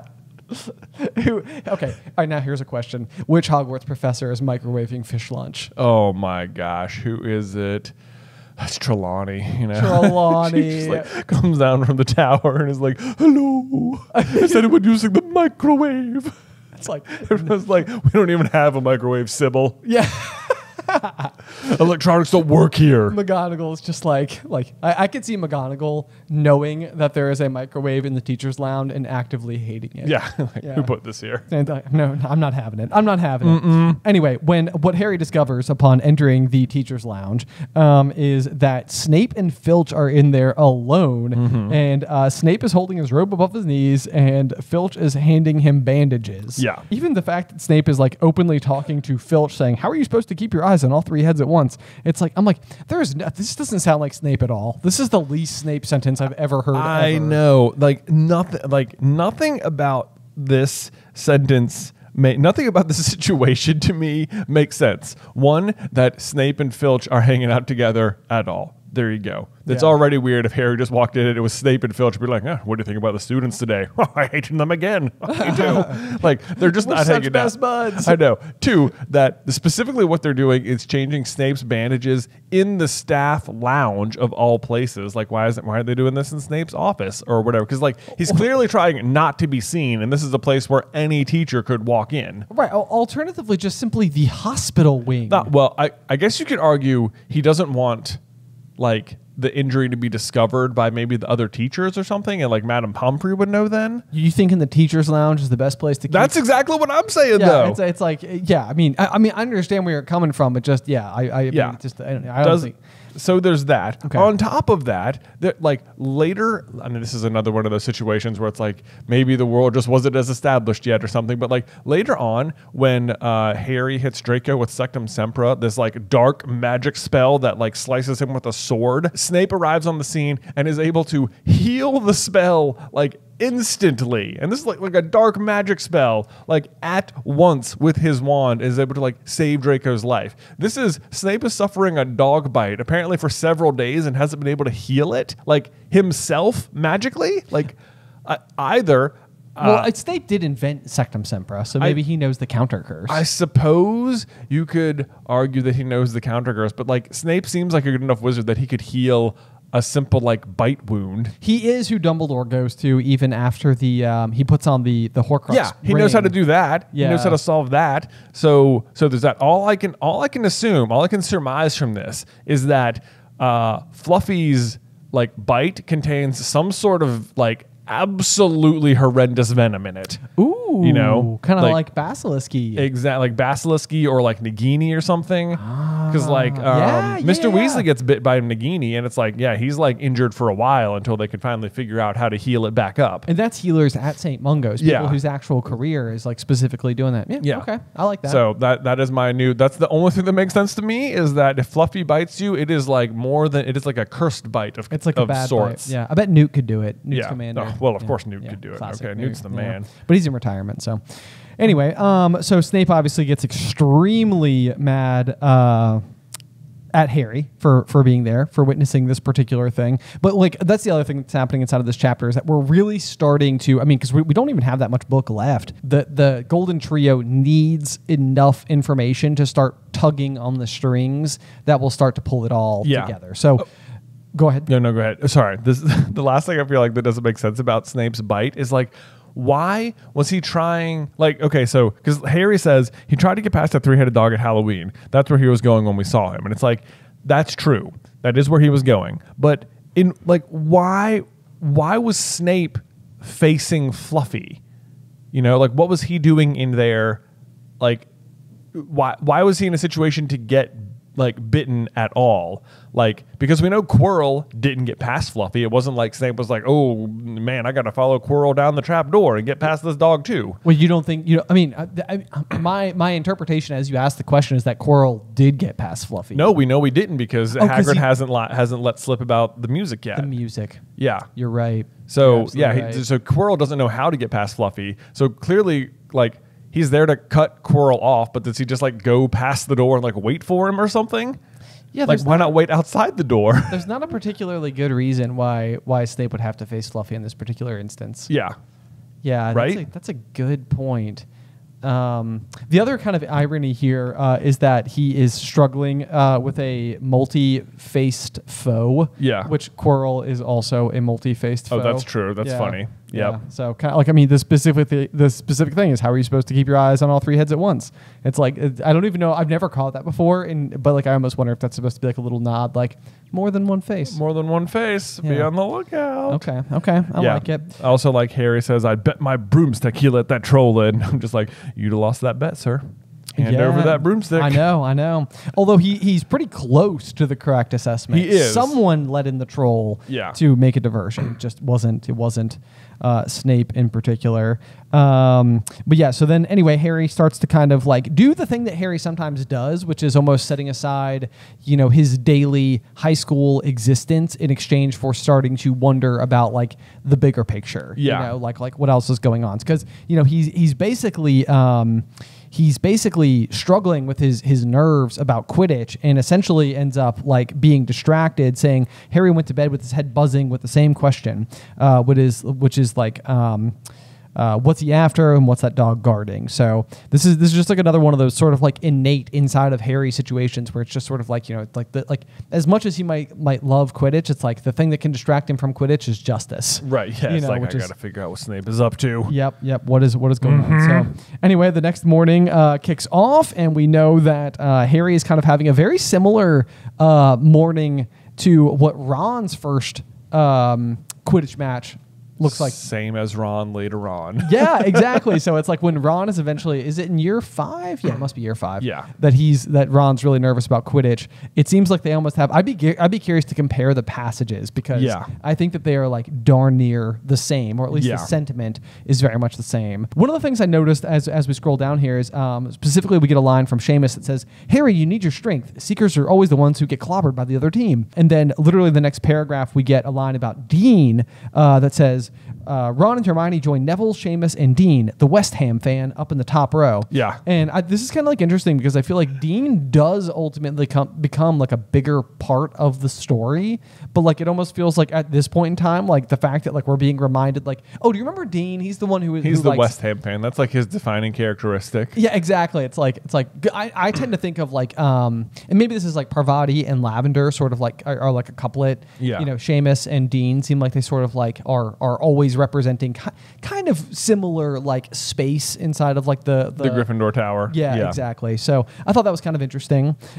We also get, maybe we're not there yet, so I'll save my next thought there. It says the whole school seemed to be out in the stands. I always think it's funny that whenever there's a Quidditch match that Harry's playing in, it's like the whole school was there. But like at 0 point ever is it like, you know, do you hear about Harry, Ron, and Hermione going to watch the Hufflepuff Ravenclaw match? I know. You know, like you never hear about them attending non-Gryffindor matches. It's so true. It's so true. Yeah, it's like there's literally no instances I feel like ever where we get almost anything other than like a score recap. Yeah. Yeah. Well, flattened by Hufflepuff in that last match. As we move forward, though, we get the speech from Oliver Wood. Yes, I totally marked down the exact same thing. It's a good speech. Yeah, great speech. It's what does he even end up saying? Like, okay, men and women, this is it, the big one, the one we've been waiting for. And then Fred and George like basically immediately interrupt him. Yeah, so Fred says, we know Oliver's speech by heart. We were on the team last year. This is one of the things I wrote a little note down about because I'm pretty sure Charlie was supposed to be at school last year and was Seeker, which means that Oliver possibly was like a underclassman captain of Charlie Weasley, like renowned Quidditch Seeker. I think it's been like 2 years since Charlie was there. You think so? Yeah. Okay. I think we worked that out. Okay. At one point. But like, yeah, you're right. Like it says, we memorized his speech, and it's like the speech is this. Had they not been interrupted, the entire speech would have been this. Okay, man, this is the big one. The one we've all been waiting for. This is the best team Gryffindor's had in years. We're going to win. I know it. That would have been the whole speech. Like, no wonder you memorized it. It was one line. Yeah, there's not a lot to say there. That's not, like, it's not a speech. And it's like, to me, I was like, Oliver, be original, man. You're using the same one sentence speech every game. Come on. Right. Maybe you need to work a little more gusto into firing up your team there before the big game. I know. That was the other one that I said is basically this is the best team Gryffindor's had in years. We're going to win it. And it seems like it was just about the same team. I did write down Harry instead of Charlie, so maybe if Charlie had been 2 years out, that would make sense. But we do also learn that Alicia Spinnet was a last year reserve. So, I noticed that too because I was like, there's no reserves on the team right now. Right. And it's interesting that it seems like whoever was the Seeker last year must have been a seventh year. Because it's not like, it's that, you don't find out otherwise who it was. No, that's a good point. Yeah. And the other thing that I wrote down at the end of the chapter as well was just that, like, we know that Malfoy takes over as Slytherin Seeker in year 2. Yeah. Which could mean that during Harry's first ever Quidditch match as a first year, he was going up against the 7th year. Oh, it could mean that. Yeah. Yeah. Yeah. It also would not surprise me if Lucius was just like, I don't care if there's a Seeker already. Get him off the team. That's why I say, I feel like it's conceivable, or it's just the Malfoys just throwing their weight around as per always, because they might do that. On the note of what year everybody is, there's just another one of those like little changes that has been made in the reprints since the original recording, because I both read and listened to the chapter. Marcus Flint in the audiobook is referred to as a 6th year. However, in the book, he's a 5th year. I think the thing about this is that Marcus Flint is still the Slytherin captain all the way up to Harry's 3rd year, and if he was a 6th year, that would make him an 8th year. Yeah, he failed out, Had to redo a year. Yeah. Just kind of sticking around. So I love Lee Jordan's commentary of the Quidditch matches. That's always one of my favorite things. Oh, same here. Yep, I wrote that down as well. Yep, but I thought this is very interesting, or not even super interesting, but like he says, and the quaffle was taken immediately by Angelina Johnson to Gryffindor. What an excellent chaser that girl is, and rather attractive too. Which I love that. It's like clearly, it's like it makes it sound like Lee has like a little bit of a crush on Angelina, which is totally great. But I think it's funny though that he doesn't ask her to the Yule Ball later on. That's so true. And there's time. Like Fred basically forgets to do it for a while. Yeah, and he's just sort of like, hey, do you want to go? And she's like, yeah, man. Yeah, I guess so. And I'm like, Lee, where were you, dude? Come on, man. Come on. That was your chance. I know. Oh, No, I do love Lee Jordan. This was another one that I felt like when Dad was reading us the books when we were a little kid. I feel like Dad had fun with like the Lee Jordan commentary, but there's like so many like good moments, and I love the fact that McGonagall is like literally standing there over his shoulder, and I can just imagine hearing McGonagall's voice sort of like distantly echoing through the stadium through the stands as she's like chastising him for everything he keeps saying. But like she's used to this by now. Yes, she's like, I know what I'm gonna have to do. Then we get the let's see here. What do they say about Fred and George? But he's blocked by a second bludger sent this way by Fred or George Weasley. Can't tell which. Nice play by the Gryffindor beater. Anyway, yeah. It's all such good stuff. And it's like their best friend too. I know, like, yeah, whoever. Yeah, which is always one of those things that like because you're watching this through the lens of like Team Gryffindor, it's always like you sort of love that Lee Jordan is the commentator. But like if it was like a Slytherin commentator, it would be like the worst. Yeah, you know, I'd be like, what? No. Oh, what do you mean you can't tell which one? Somebody needs to put a stop to this. You know, it's ridiculous. No good.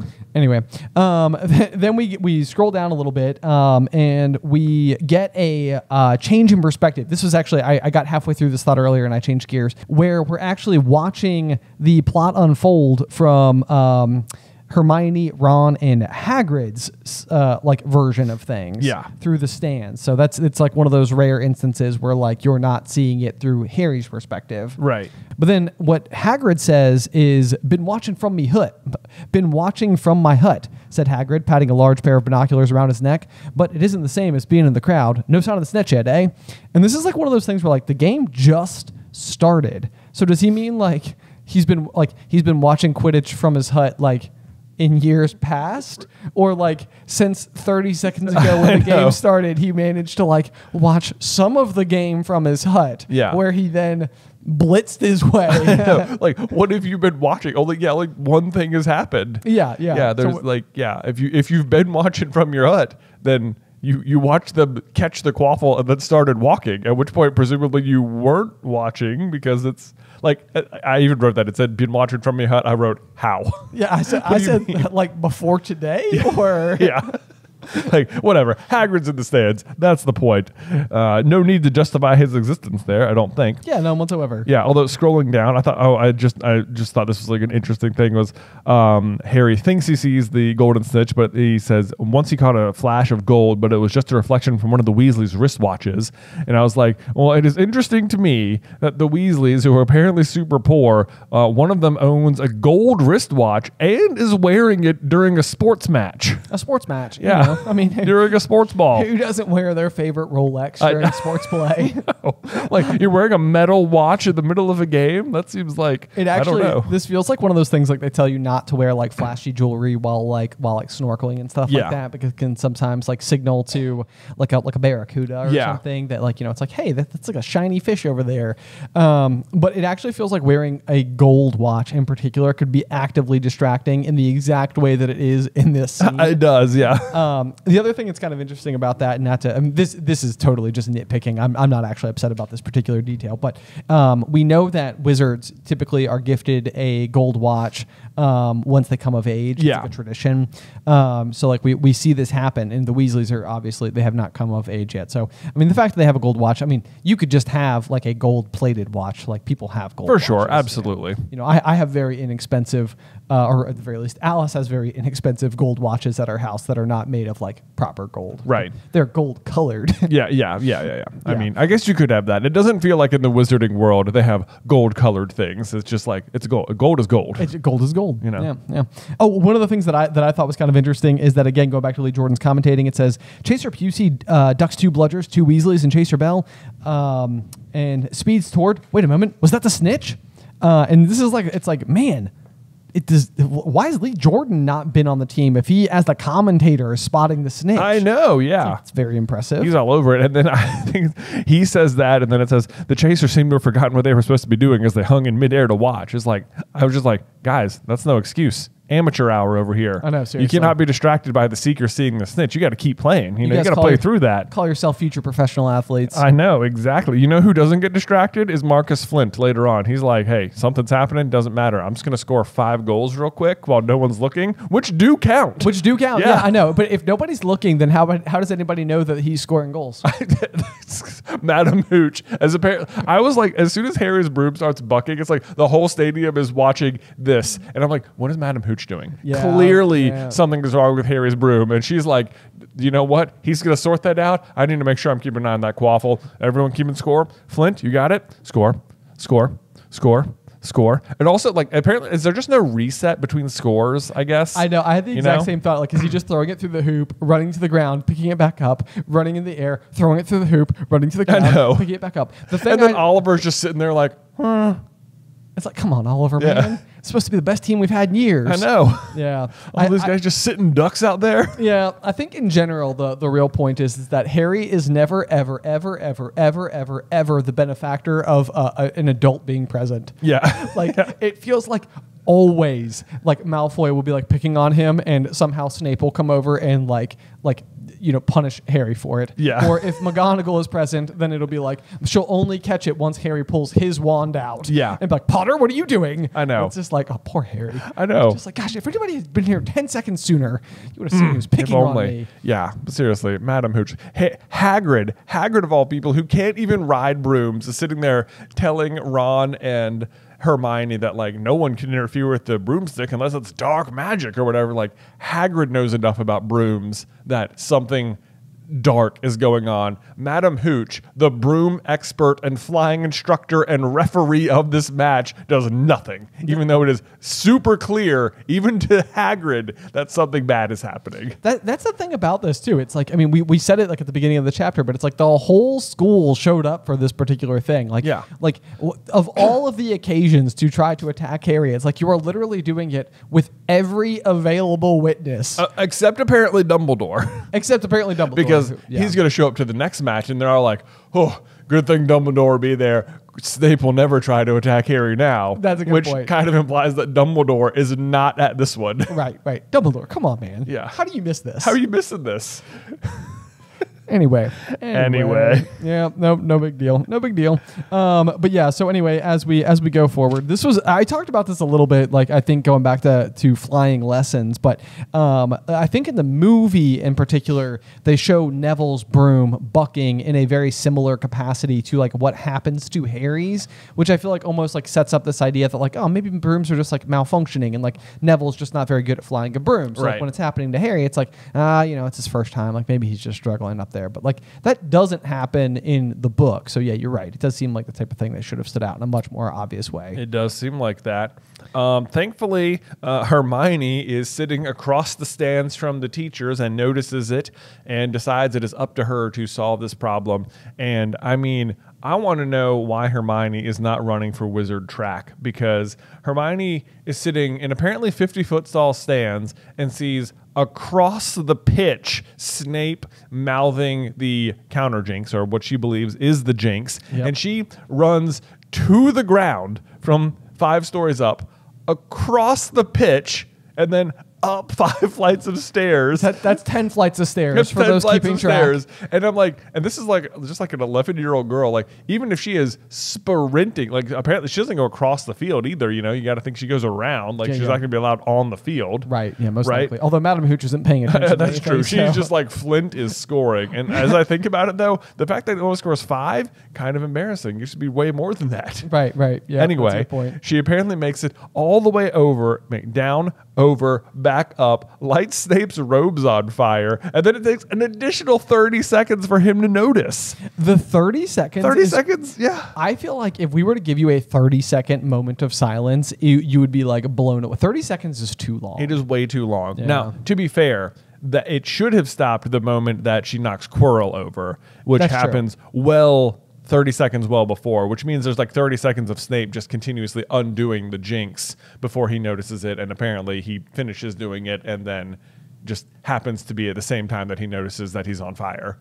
Yeah, and that's probably a fair point. So maybe this is the type of thing where, like, whatever Quirrell is doing, like, you almost imagine like that they're both casting like Jinx and counter Jinx simultaneously, and like one sort of like it's kind of like a different sort of duel, if you will. But maybe it's the type of thing where like Snape continued to keep his eyes fixed on the ear and was continuing to like basically like unwind whatever Quirrell had already done. Right. But again, as you learn more about Snape, it does seem like the type of thing that Snape just would have been able to like absolutely like dismantle. Because one of the things that I will always credit Snape for is I do think he's a super powerful wizard. Except at healing his leg. Except at healing his leg. But again, we covered that. You know. Yeah. It's fluffy. It's fluffy. It's that fluffy venom. It's 3 dog saliva. Yeah. It just it really gets into your bloodstream. Mm-hmm. But yeah, you're right. Let's see here. So then what do we have next? Then Harry swallows the snitch.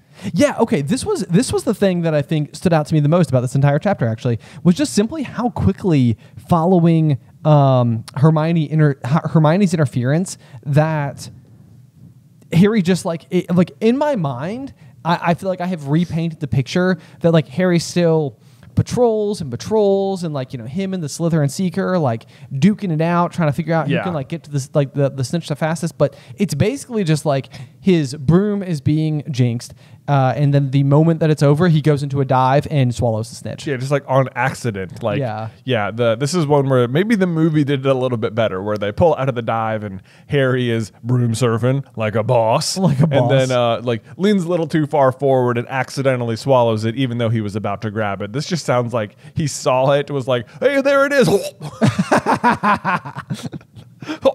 Got it. Did we win? Excellent. Did we win? Excellent reenactment. Although that being said, Flint is saying he didn't catch it. He nearly swallowed it as like a counter.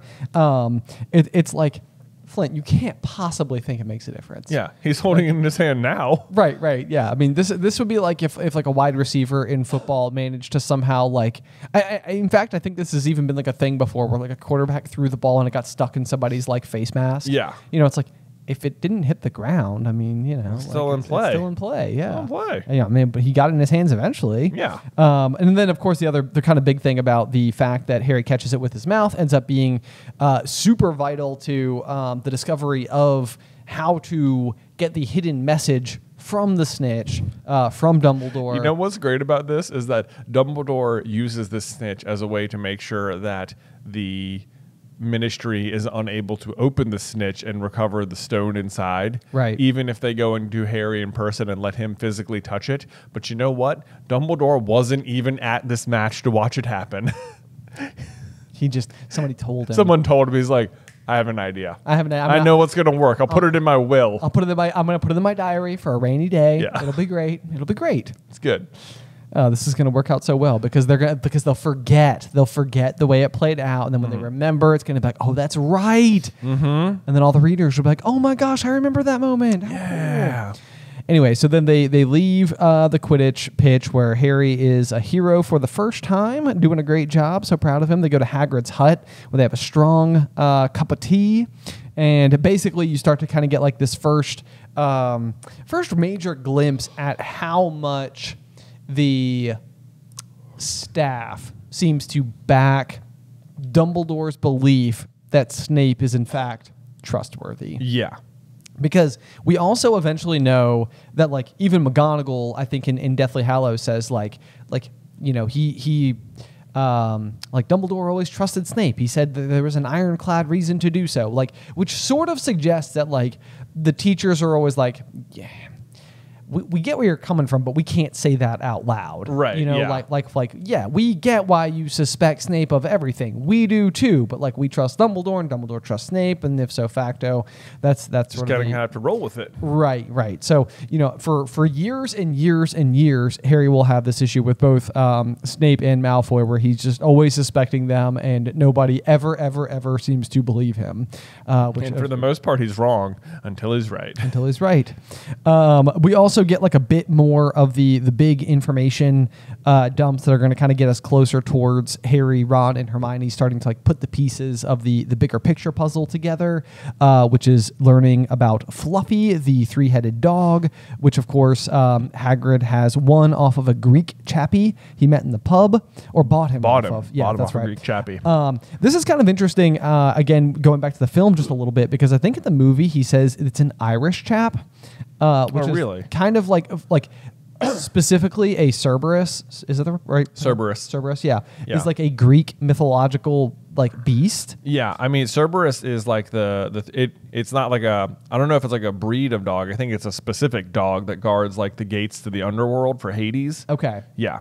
But anyway, I mean, the fact that it's Greek in particular is like a notable like attribute of this. Yeah, it's part of Greek mythology. Yeah, but so the fact that like they changed it to Irish in the film is almost like, did you guys miss the reference? Like it was Greek for a reason. Yeah, that was that was the reason to change it. Anyway, yeah. Oh, that's one of those things where sometimes people ask what happens to Fluffy after this story, because it does seem like Fluffy just sort of disappears for no reason. Yeah. And Fluffy is sent back to Greece.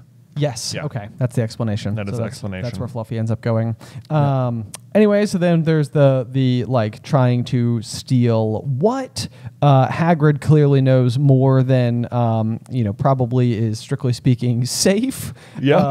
If you're Dumbledore, and he lets leak the bit of information that what they're guarding is between Professor Dumbledore and Nicholas Flamel. Mm-hmm. This is one of those where I wish I could read the books for the first time again to see if I would notice that Nicholas Flamel had already been mentioned. I know. Like back on the Chocolate Frog card, because even if you remembered it and flipped back and were like, oh, Nicholas Flamel, look, he's right here. They already talked about it. It just says like alchemy. So you sort of also have to know enough about alchemy to do it. Also, if you're really savvy, it's the title of the book. So maybe you could have pieced it together from that. Yeah. That's a good point. Like at this point in time, as you're reading the book, you are now like, I would say, let's see, maybe like 70% of the way through the story, and nobody has really mentioned whatever this Philosopher's or Sorcerer's Stone is supposed to be. Right. So it does feel like anybody worth their salt should be like, I bet that's what it is. I bet it's the Philosopher's Stone. Yeah. I guess that's it feels like maybe isn't the title a little spoilery for figuring out what it is, and it's like, nope, turns out it's not. Right. Yeah, they just don't mention it. I love how Hagrid reasons, like his reasons for why it can't be Snape. He says, Snape's a Hogwarts teacher. He knew nothing of the sort. And it's like, what is interesting is that he is actually correct about Snape, but his reasoning is very incorrect, because it is Quirrell and he is a Hogwarts professor and he would do something of the sort. Right. Yeah. That's like one of those where, but again, I mean, I think this is where Hagrid places so much trust in Dumbledore, where Hagrid would just be like, there's no way in the world Dumbledore would ever hire somebody who would do something this wrong. Right. Like, and I think that's just like Hagrid's standing belief. And again, as we go forward, what we'll know is that like Dumbledore does know that Quirrell is up to no good. Yeah. And this is like where you can start really touching the edges of the concept of Dumbledore's big plan properly, which is that like the first year of Harry's schooling in particular, it largely feels like Dumbledore knows the prophecy. He pretty much knows what Harry's up against. He's always believed that Voldemort will eventually come back,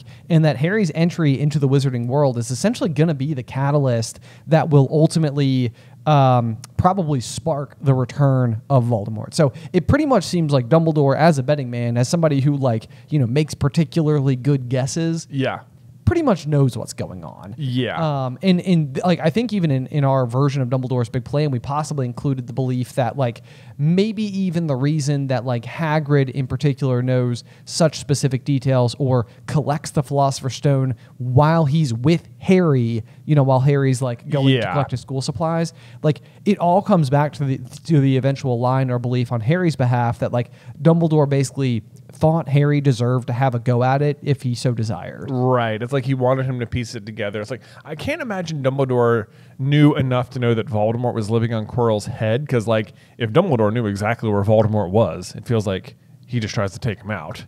It does. It seems that way. I mean, that's a good point, but I think that there's something to the tune of the neither can live while the other survives. One of them has to defeat the other effectively. Right. So I mean, it could be the type of thing where Dumbledore's pretty much when it comes down to it, it has to be Harry.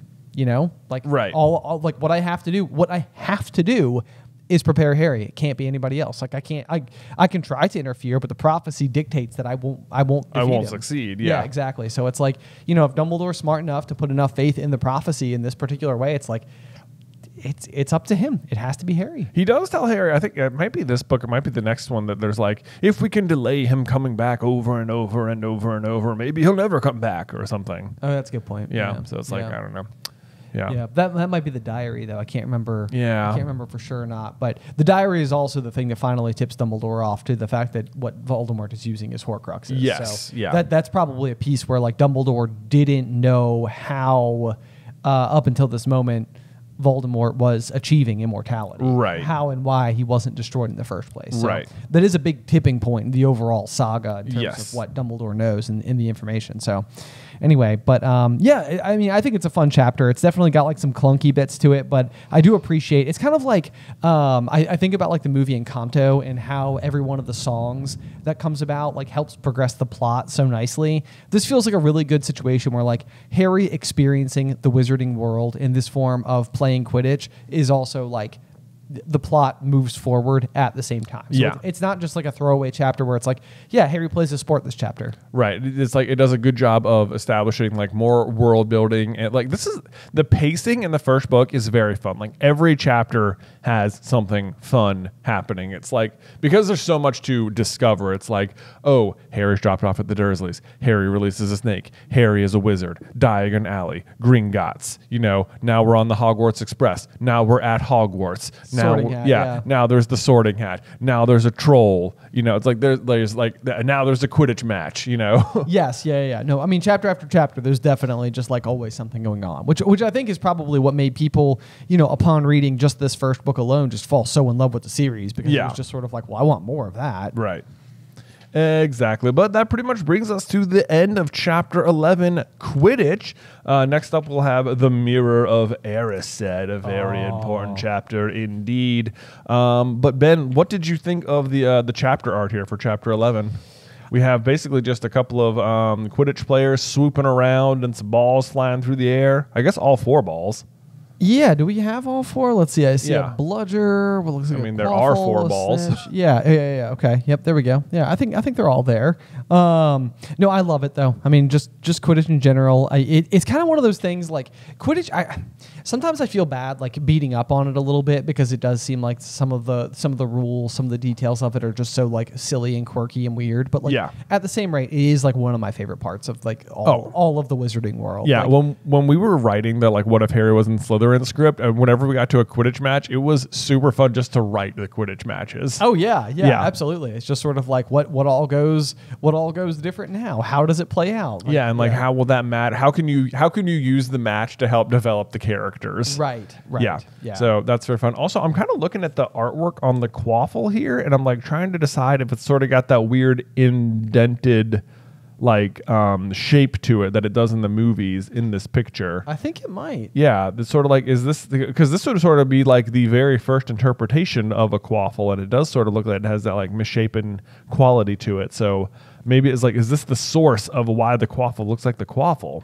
You know what I've always found interesting about the quaffle in particular is that it's just so inherently non-magical. Yes, yeah. You know? It's just a regular ball.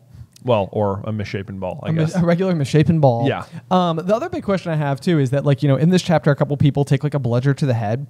It makes you wonder a little bit whether or not, like, there's anything... like, I was reading just a little bit behind the scenes that, like, the beaters' bats, in particular, actually carry their own enchantments that, like, kind of, like, help them maintain durability whilst otherwise smacking cannonballs, right? You know, through the air. I do wonder. I mean, like, if you were to take a cannonball to the head or a bludger to the head, like, I mean, it seems like that would basically take you out. Yeah. Like, it seems like it could kill you. It does seem like that. It feels like for what is effectively high school, they should have some sort of like cushioning charm on the bludger. Like, yeah, it'll knock you around, but like this isn't the pros.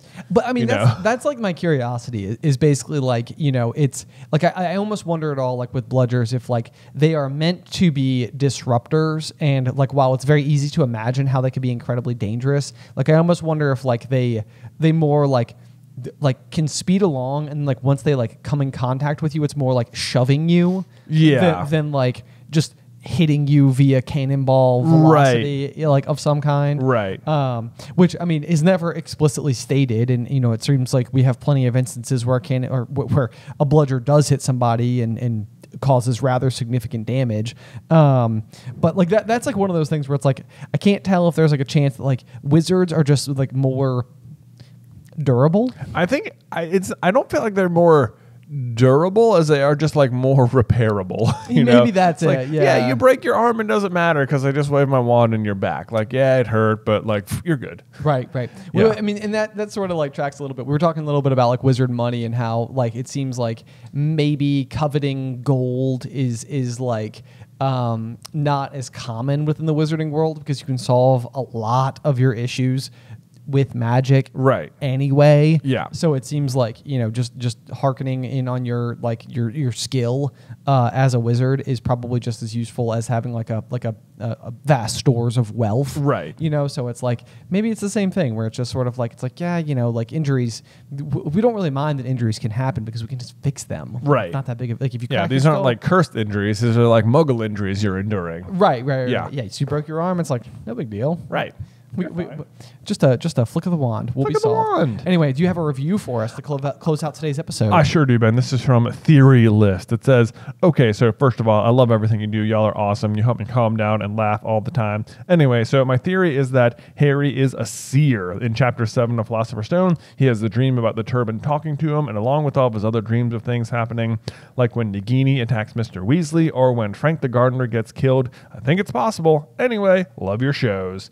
What do you think, Ben? Is Harry a seer? Oh man, I mean, there's no doubt about it that Harry's dreams are extremely telling. But the big thing that I think you have to keep in mind, at least, is just simply the fact that Harry has like a connection to Voldemort's mind. And I feel like when Voldemort is rising in power, like I feel like almost what you're seeing with like the turban dream is like that's a very mist-like form version of Voldemort. So like maybe it is a bit more abstract in terms of like how Harry entering into Voldemort's mind looks, because there's less of a mind to enter.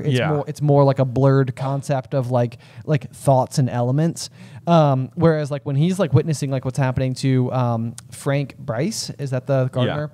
Like literally at this point in time, you've got like rudimentary Voldemort who has this like basic body back. He's still incredibly weak, but like entering into his mind, you might be able to see what's going on, and then as you continue forward and like Voldemort discovers that Harry's destroying his Horcruxes, at that stage of the process, Harry's not just like seeing what Voldemort is seeing, but he's feeling what Voldemort is feeling. Yeah, I mean, Harry eventually gets to the point where he can just like flit into Voldemort's mind like at will. Yeah. But so you're, I mean, Harry certainly has most of the things he's seeing are in real time, not like the future.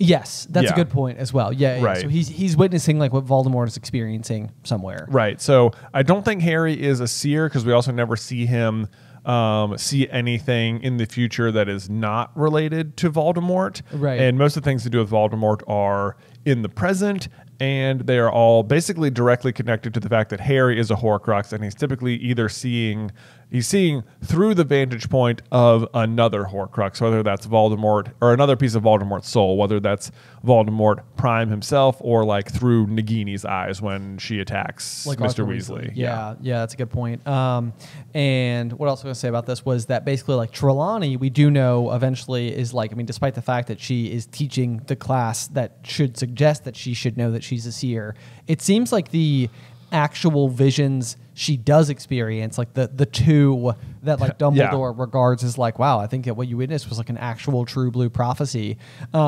She's not aware of either she of doesn't them. even know that they happened. Yeah, which is sort of like its own kind of like interesting. So like the fact that to me what that suggests is that like as a seer, if it's a skill, like it probably must be the case that you almost need to become what's the term, some people have talked about this before, like inside of their dreams where they can become like in the driver's seat and they can like fly around, and lucid dreaming is the term for it. And like people say you can train yourself to have lucid dreams where you can basically like fall asleep and then in the magical world of sleep just do whatever you want.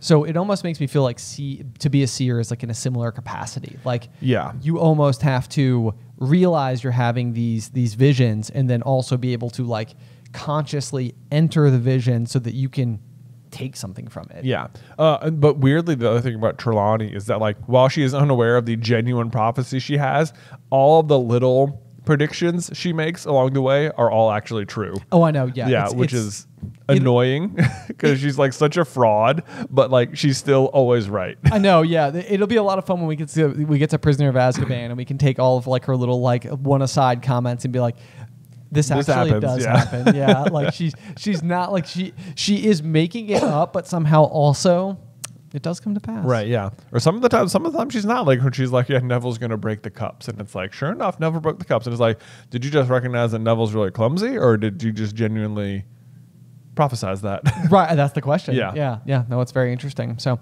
anyway, I'm looking forward to for book 3 when we can really like just completely peel apart every layer of what Trelawney has to say. Well, man, we're getting close to the end of book 1 here because that was chapter 11, right? Yes, we're coming up on chapter 12. Chapter 12 of 17. One of my favorite chapters. I'm I'm super excited about this one. This is a super sad one. It is a super sad one. It's going to hit you just square in the feels. But the Mirror of Erised is always one of those that I've just always thought was just like truly amazing. And I remember as a kid the discovery that Erised is desire backwards, just thinking like, it's like there's like just, if you saw it in a mirror, then it's you could read it. Yeah. It's so cool. Anyway, I love the Mirror of Erised as an artifact. It's a fun one. So looking forward to chapter 12. But otherwise, until next time, we will see you through the Griffin Door.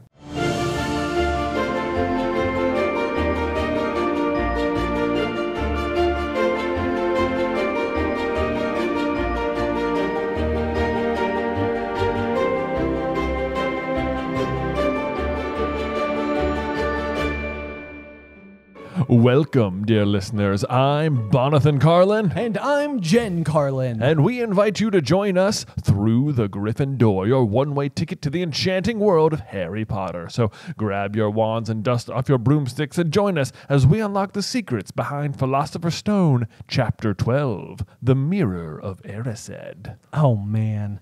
From the very beginning of this whole show, this is like the chapter that I was like, I was so excited for. You're so excited for this one? I was very excited for it. And I did really bad math the first time that I was reading, that I was trying to like figure out when chapter 12 would land based on like, we started on like October 1st.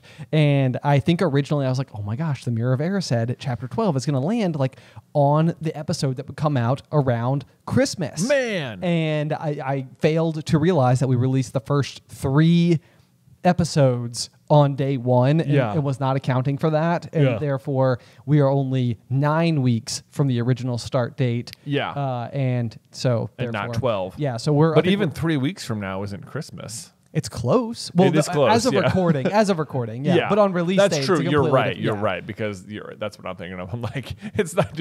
You not only messed up some math, we're not even close. Listen, man, I went to wizard school and they don't teach math. They don't there, teach so. math. Anyway, they don't have 7-sided coins either. Jay, tell me how you feel about the Mirror of Erised as a chapter. What do we have inside of this chapter? All right. So basically, as just a basic plot summary of it, it is Christmas at Hogwarts. And Harry and basically just the Weasley brothers are left at the Gryffindor common room where together they eat about 100 turkeys for dinner.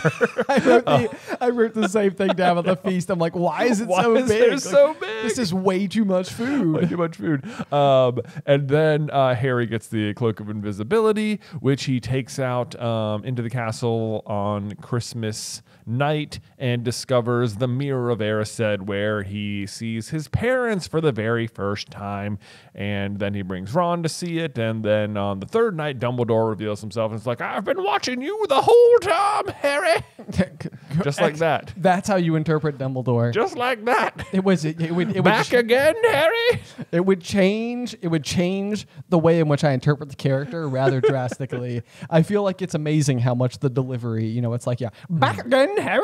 Yeah. Versus like, back again, Harry. I know, yeah. It sounded like if he's just sort of like some kooky old wizard. You love kooky Dumbledore, though. I do love kooky Dumbledore. Yeah. It's all sourced from the Potter Puppet Pals back in the day, which was like, if you don't know what Potter Puppet Pals is, I have great news for you. If you're 12 episodes into this Harry Potter podcast and haven't heard of it, It is a trip down memory lane. It is a hilarious series. But anyway, the Dumbledore in that, he just looks like a little hand puppet, but he just talks. He's just sort of like a total goofball. He is a total goofball. He's very kooky. So I would recommend go and check that out. But whenever I do Dumbledore voice, I always think that's a really funny one. If you've ever seen what is it? A Harry Potter musical. It feels like that's the Dumbledore they also kind of sourced for their Dumbledore in that play. Interesting. Yeah. He's just sort of very goofy and like, I'm the smartest one, but I'm not really paying attention to anything. Right. Well, and there's no doubt. I mean, he's a fun-loving, whimsical guy, so there's that to be said for him. But anyway, let's go ahead and comb through the chapter because I did have lots of notes, but I also had some like swaths of time where I didn't have any notes, which kind of surprised me because this was like the chapter that I really thought things were going to go whiz bang pow, which to be fair they do. And if you subscribe to Dumbledore's big plan, which I absolutely do, there's lots of evidence inside of this chapter. This is one of those chapters that is absolutely like a huge. This is like the huge. Dumbledore's big plan is officially like, this is where you can point many arrows to. Yes. To be like, no, Dumbledore is absolutely setting things up for Harry. Yes. Yeah. It feels like there can be just literally no mistake. So anyway, let's go ahead and kick things off as we dive into the very first paragraph. There's always like one of these fun little bits that I feel without knowing, I know you also highlighted, which I absolutely did. It is the Weasley twins were punished for bewitching several snowballs, so they followed Quirrell around, bouncing off the back of his turban. Oh my gosh. It's just like on your first pass of the book, you'd be like, oh, Quirrell, he can't even defend himself from the students. Right, yeah. But like Fred and George, oh man. That's hilarious. But then when you read it, it's like the Weasley twins were like having snowballs hit Voldemort in the face, which is just epic. Yes, They don't even know. It's just like... It doesn't say who punished them, but I never take it as Quirrell punished the Weasley twins. Right, He's just sort of letting it happen. Like I imagine Voldemort's like, Quirrell! What are you doing? He has to maintain like his sort of like pushover-ness. Yeah. Like the fainting at trolls kind of behavior. Yeah. But yeah, no, he's definitely So it wasn't Quirrell. It wasn't Quirrell. Almost certainly Snape. Yeah. Almost certainly Snape. Yeah. Could absolutely be it. So yeah, I love that. Just little inclusion, little nod to hitting Voldemort in the face there. It talks about how cold the castle is. Like a bitter wind rattled the windows. The corridors had become icy, is what it says. The drafty corridors had become icy. I'm always like, why is this the case? Like, shouldn't it like magically be warm in the castle? That's a good point. I was about to point out the fact that I was like, Jay, it's a castle. It's a stone structure. It's a magic castle, Ben. But it is in fact shouldn't a magic have castle. These problems. This is one of those things where I tend to imagine the corridors to absolutely be inside of the castle, and on some level they just simply are. I wouldn't like believe any other explanation. But like inside of like Philosopher's Stone, we see lots of like courtyard related scenes where the corridor may literally bring you physically outside.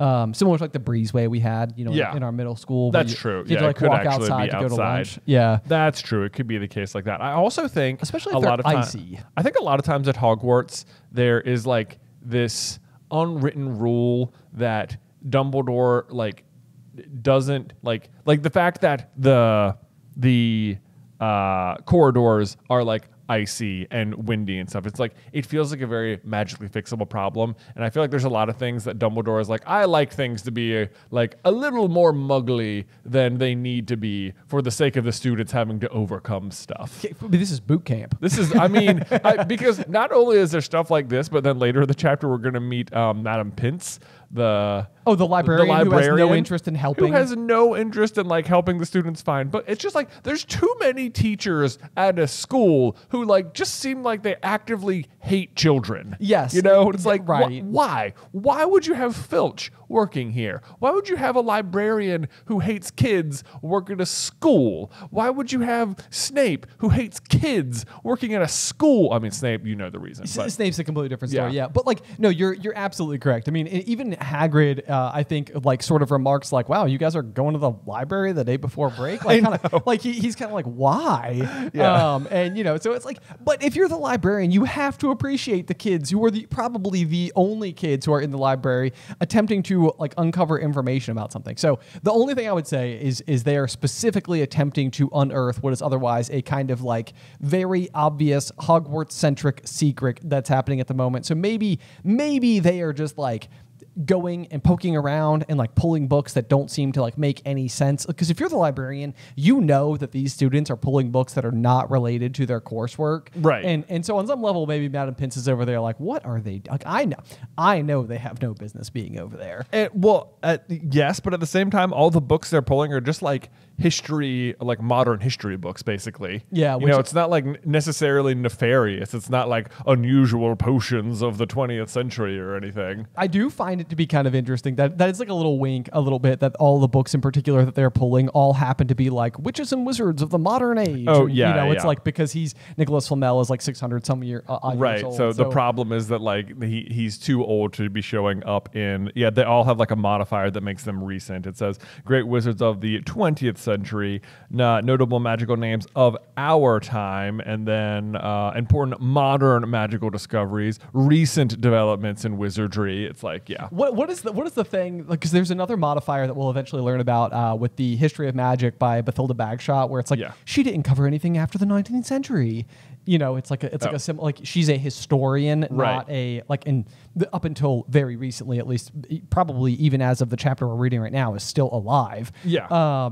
And so like she's doing a history of magic, not a modern retelling of what just happened. Right. Yeah, that's the news. Yeah. She'll wait like 200 years for somebody else to be a historian to tell the secrets of today. Anyway, so as we jumped ahead a little bit, so let's move slower.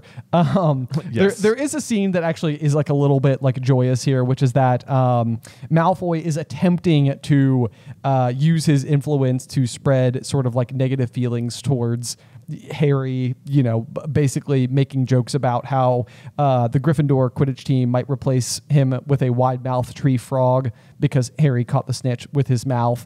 But I love the fact that it's like then he'd realized that nobody found this funny because they were also impressed the way Harry managed to stay on his bucking broomstick. And it's just like we don't get many situations like this where Malfoy is actually like sort of like put back in his place. Yeah, like, right. It seems like most of the time Malfoy's propaganda against Harry just works. It does. It does normally seem like that. Like this isn't even like even the Slytherins. It's like what are you making fun of him? It's like he's like he hasn't really gotten good at like bullying Harry just yet or something. Like he's still honing his skills. I'm still honing my skills. Right. It's like I'm going to make fun of Potter for catching the snitch. Wait, he did beat us. But he did beat Slytherin by catching the snitch.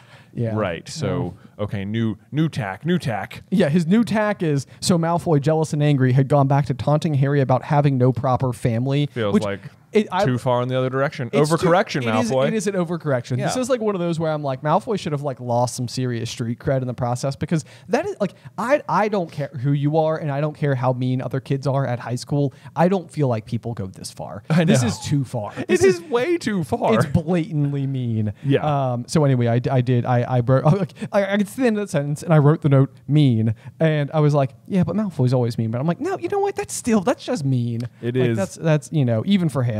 Right. But I love that even it's also as way overcorrected it is, it's still ineffective against Harry because it says he didn't feel sorry for himself at all. Yeah, that he'd be staying at Hogwarts for Christmas. I also like that it's so Harry we know obviously is at Hogwarts, and then it says Ron and his brothers were staying too because Mr. and Mrs. Weasley were going to Romania to visit Charlie. This to me feels super duper on purpose. That like because this is Ron, like if you're Molly and Arthur, you've just sent your youngest son to his first year at Hogwarts. Right. Like they have not seen Ron, their 11-year-old son, since September, and they're like, nah, just stay. Right, we'll go and visit our adult son. Our adult instead. son, right? Yeah, we're gonna go do that. Like, this is 1,000% Molly and Arthur being like, boys, you need to stay with Harry. Yeah, and I had two different thoughts about this. One of them was that, like, thank goodness for Harry that somebody stayed back so that like he had friends for like his first Christmas away from the Dursleys. Absolutely. Like, that is like that's so joyous. But the other one is that Hermione actually goes home. I know, which is like one of those things where I often feel like as sweet and kind kind and caring as Hermione Granger is, there can be no doubt that like from the time she like leaves for Hogwarts, her poor parents basically don't see her again. Yeah, no, I mean they get to see her this Christmas, but after this, it's like, sorry, Mom and Dad, I don't really like skiing. I'd rather do homework. Yeah, my friends need me. Yeah, like that's like one of those things, right? I mean, and it's great. Like I'm glad that Hermione puts her friends, like holds them in such high regard and everything. But it is almost comical how at all times it's like you really always sort of need to bend the rules enough so that Harry, Ron, and Hermione can be doing things together over the holidays. But when you zoom back, it's like as a now parent, the thought of like Addie even going to like giving me all the way up until she's 18 and potentially leaving for college or whatever. Yeah. But if she left for college and didn't come home until she was like through her senior year, I would be like devastated. Yeah, I'd be like, wow, good to see you. I know, but no, but at that point in time, if I hadn't seen her for 4 years, I'd be like, it is so good to see you. I missed you so much. Right. Thank you for coming back. Thanks for coming back. Anyway, but you're absolutely right. Again, back to Dumbledore's boot camp. They're in the dungeons for potions where they can literally like see their breath. Yeah. In front of their face. And then they stumble across Hagrid carrying in the 12 Christmas trees for the holiday feast. So kind of the folks at Hogwarts to give each student who stayed behind their own Christmas tree. Also good to know that boot camp extends to the staff as well, because it always is hilarious to me that Hagrid has to drag in 12 Christmas trees, which are enormous, by the way. Oh yeah. And it's like why should Hagrid have to do this when magic exists? Right. You're manually making this man carry trees. Like, even for Hagrid, have you ever tried to lift a tree? Because trees are heavy. Trees, mighty dense. But you know what's not heavy? Magic's not heavy. All anyone has to do is be like, Wingardium Leviosa. And it's in. Cool. Thanks, Hagrid. Enjoy the rest of your day. The fact, especially because Hagrid has his wand. It's like put on this charade. Of dragging the trees in. Hagrid, what are you doing, man? He's like, Professor Dumbledore, could I please? No, Hagrid. We must keep up appearances. There's your quirky Dumbledore again. There he is. Yeah, there quirky he is. Dumbledore who runs boot camp. Yeah, I know. Hagrid, are you finished manually dragging the trees in yet? Oh my gosh. But so they run into Hagrid, who they're chatting with, and then once again Malfoy pops up and starts just like slinging mud again, because apparently he hasn't had enough of it today. And right as Ron is diving at Malfoy, Snape comes up the stairs. And I just wrote down, Harry and Ron have the worst timing and will continue to have the worst timing, because a teacher will find them on the wrong side of every single attack for the rest of their schooling life. Not that it even matters. I mean, Hagrid is there to watch the entire exchange, and he's just like, whoa, Snape, just so you know, that was totally warranted. And Snape's like, shut up, Hagrid. Yeah, but then he still takes 5 points from them. It's like, okay, Snape, you know what? Another Hogwarts staff member literally just vouched for these people. It's like, I think you need to let it go. And he's like, nah, 5 points anyway. Yeah. This is one of those things where people always make the joke how at the end of the year, Dumbledore goes through and he's just like, 50 points to Harry, 50 points to Hermione. Oh, it's actually 60 to 60 Harry. To Harry, yeah. He's more important. I caught myself. But like everybody is always sort of like, well, how much does Gryffindor need to beat Slytherin? Okay, I can figure this out. Yeah. I'll math. Yep, no problem. But to be fair, like I almost feel like what Dumbledore's actually doing is like, yeah, Snape took off like a buttload of points throughout the year. He's so like looking at the ledger. He's like, okay. Yeah, this is like me in fantasy football, where you get to the end of the season and you see that I've made the most waiver wire moves. Yeah. It's like some people, it's like, oh, they made 6 moves, like 7 moves, 5 moves, stuff like that. And then there's Ben, it's like 39 moves. It's as a piece of data, it stands out a lot. So if he has the ledger and he's sort of like, okay, like who deducted the most points? Oh, it was Snape, and always to Gryffindor. How about that? How about that? It's not even. It's not even. Yeah. You need to give it back. Although, I mean, to be fair, McGonagall takes off 150 points from Gryffindor herself. That is true. Nobody's harder on Gryffindor other than Snape and McGonagall. I know. McGonagall's really not helping the Gryffindors out in the House Cup race. That's the thing. She's just like, if we're going to earn it, we're going to earn it. We're going to earn it, people. And Snape's like, okay, I'm obviously not taking points from my house. Right. Duh. Yeah. That seems obvious. Minerva. Rule number 1, don't like be your own blockade. You almost should like it almost feels like the professors shouldn't be allowed to award points to their own house. It does feel that or way. like or if you're the head of house, you shouldn't be allowed to award points to your house. Okay, so that's the other thing too. Yeah, so like McGonagall says, is it McGonagall who says like Snape never let me live it down, you know, because Slytherin's won the House Cup for the past 7 years. It's like, is it possible that Snape is just continuously giving his house more points? Oh, I know. Like the point totals are right there on the wall. It's just like, Slytherin's losing by 40. Oh, Malfoy, that's an epic charm you just did. 41 points for Slytherin. And that'll do it. That'll do it. Look at that. The clock's run out. Oh my goodness, we won again. Hooray! How about that? Yeah, I know. It's like McGonagall. This is an easy solve. Yeah, no, like you can. I mean, yeah, it does seem like there needs to be some sort of checks and balances on the point system. It does feel that way. Yeah. It does feel that way. That's okay though. But especially because it's Christmas. It is. Yeah, totally. So what do we have next then here? We have the decoration of the Great Hall, Yep. which always sounds just truly amazing with Professor Flitwick's golden bubbles. Trivia blossom. question. Yeah, that is a good trivia question. Yeah. Did you highlight that? Or I did. I just wrote. Yeah, I just highlighted golden bubbles and was like, that's a trivia thing right there. One of my least favorite trivia questions that we always get is sort of like, which of these was not a decoration at the end of year feast or whatever? It's like, oh man, I don't. They list remember the decor. There's a lot of icing on this cake, so to speak. It's hard to remember all the individual things. But Yeah. Either which way. So then Harry, Ron, and Hermione are telling Hagrid about how ever since you mentioned Nicholas Flamel, we've been trying to figure out who he is, and Hagrid's just like, what? No. No. I've told you it's nothing. But yeah, so then they're like, then Harry's like, oh, you just want to tell us and save us all the trouble? And Hagrid's like, no. Yeah. Oh, good times. Good times. Hilarious. It is almost, it is humorous to me that he doesn't even show up in like Great Wizards of the 20th century. Because like you'd think Dumbledore would still show up in books like that.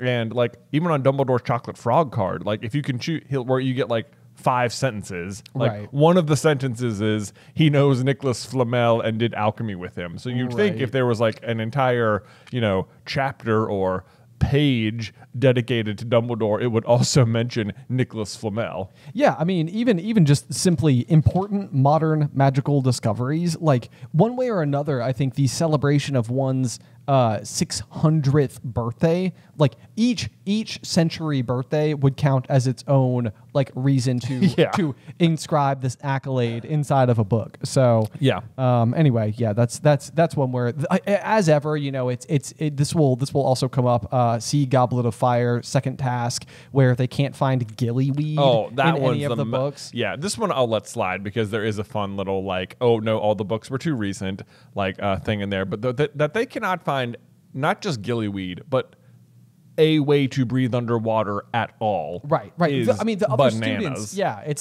like they literally, if you're like a seventh year at Hogwarts, you know about the bubblehead charm. Yeah. Like, there is a textbook talking about the bubblehead charm. Like, I mean, Harry's a fourth year. He's not that far away from just learning the spell. I know. And like breathing underwater is something Muggles have figured out, Right. Oh yeah, yeah. Like the ability to go beneath the surface is absolutely just like even kindergartners know about scuba diving. Right. So it would be like it's like 5-year-old wizards should know about the bubblehead charm or whatever mechanism there is for going underwater. Right. Because it's just such a thing that needs solving that should be easily solved. Yeah.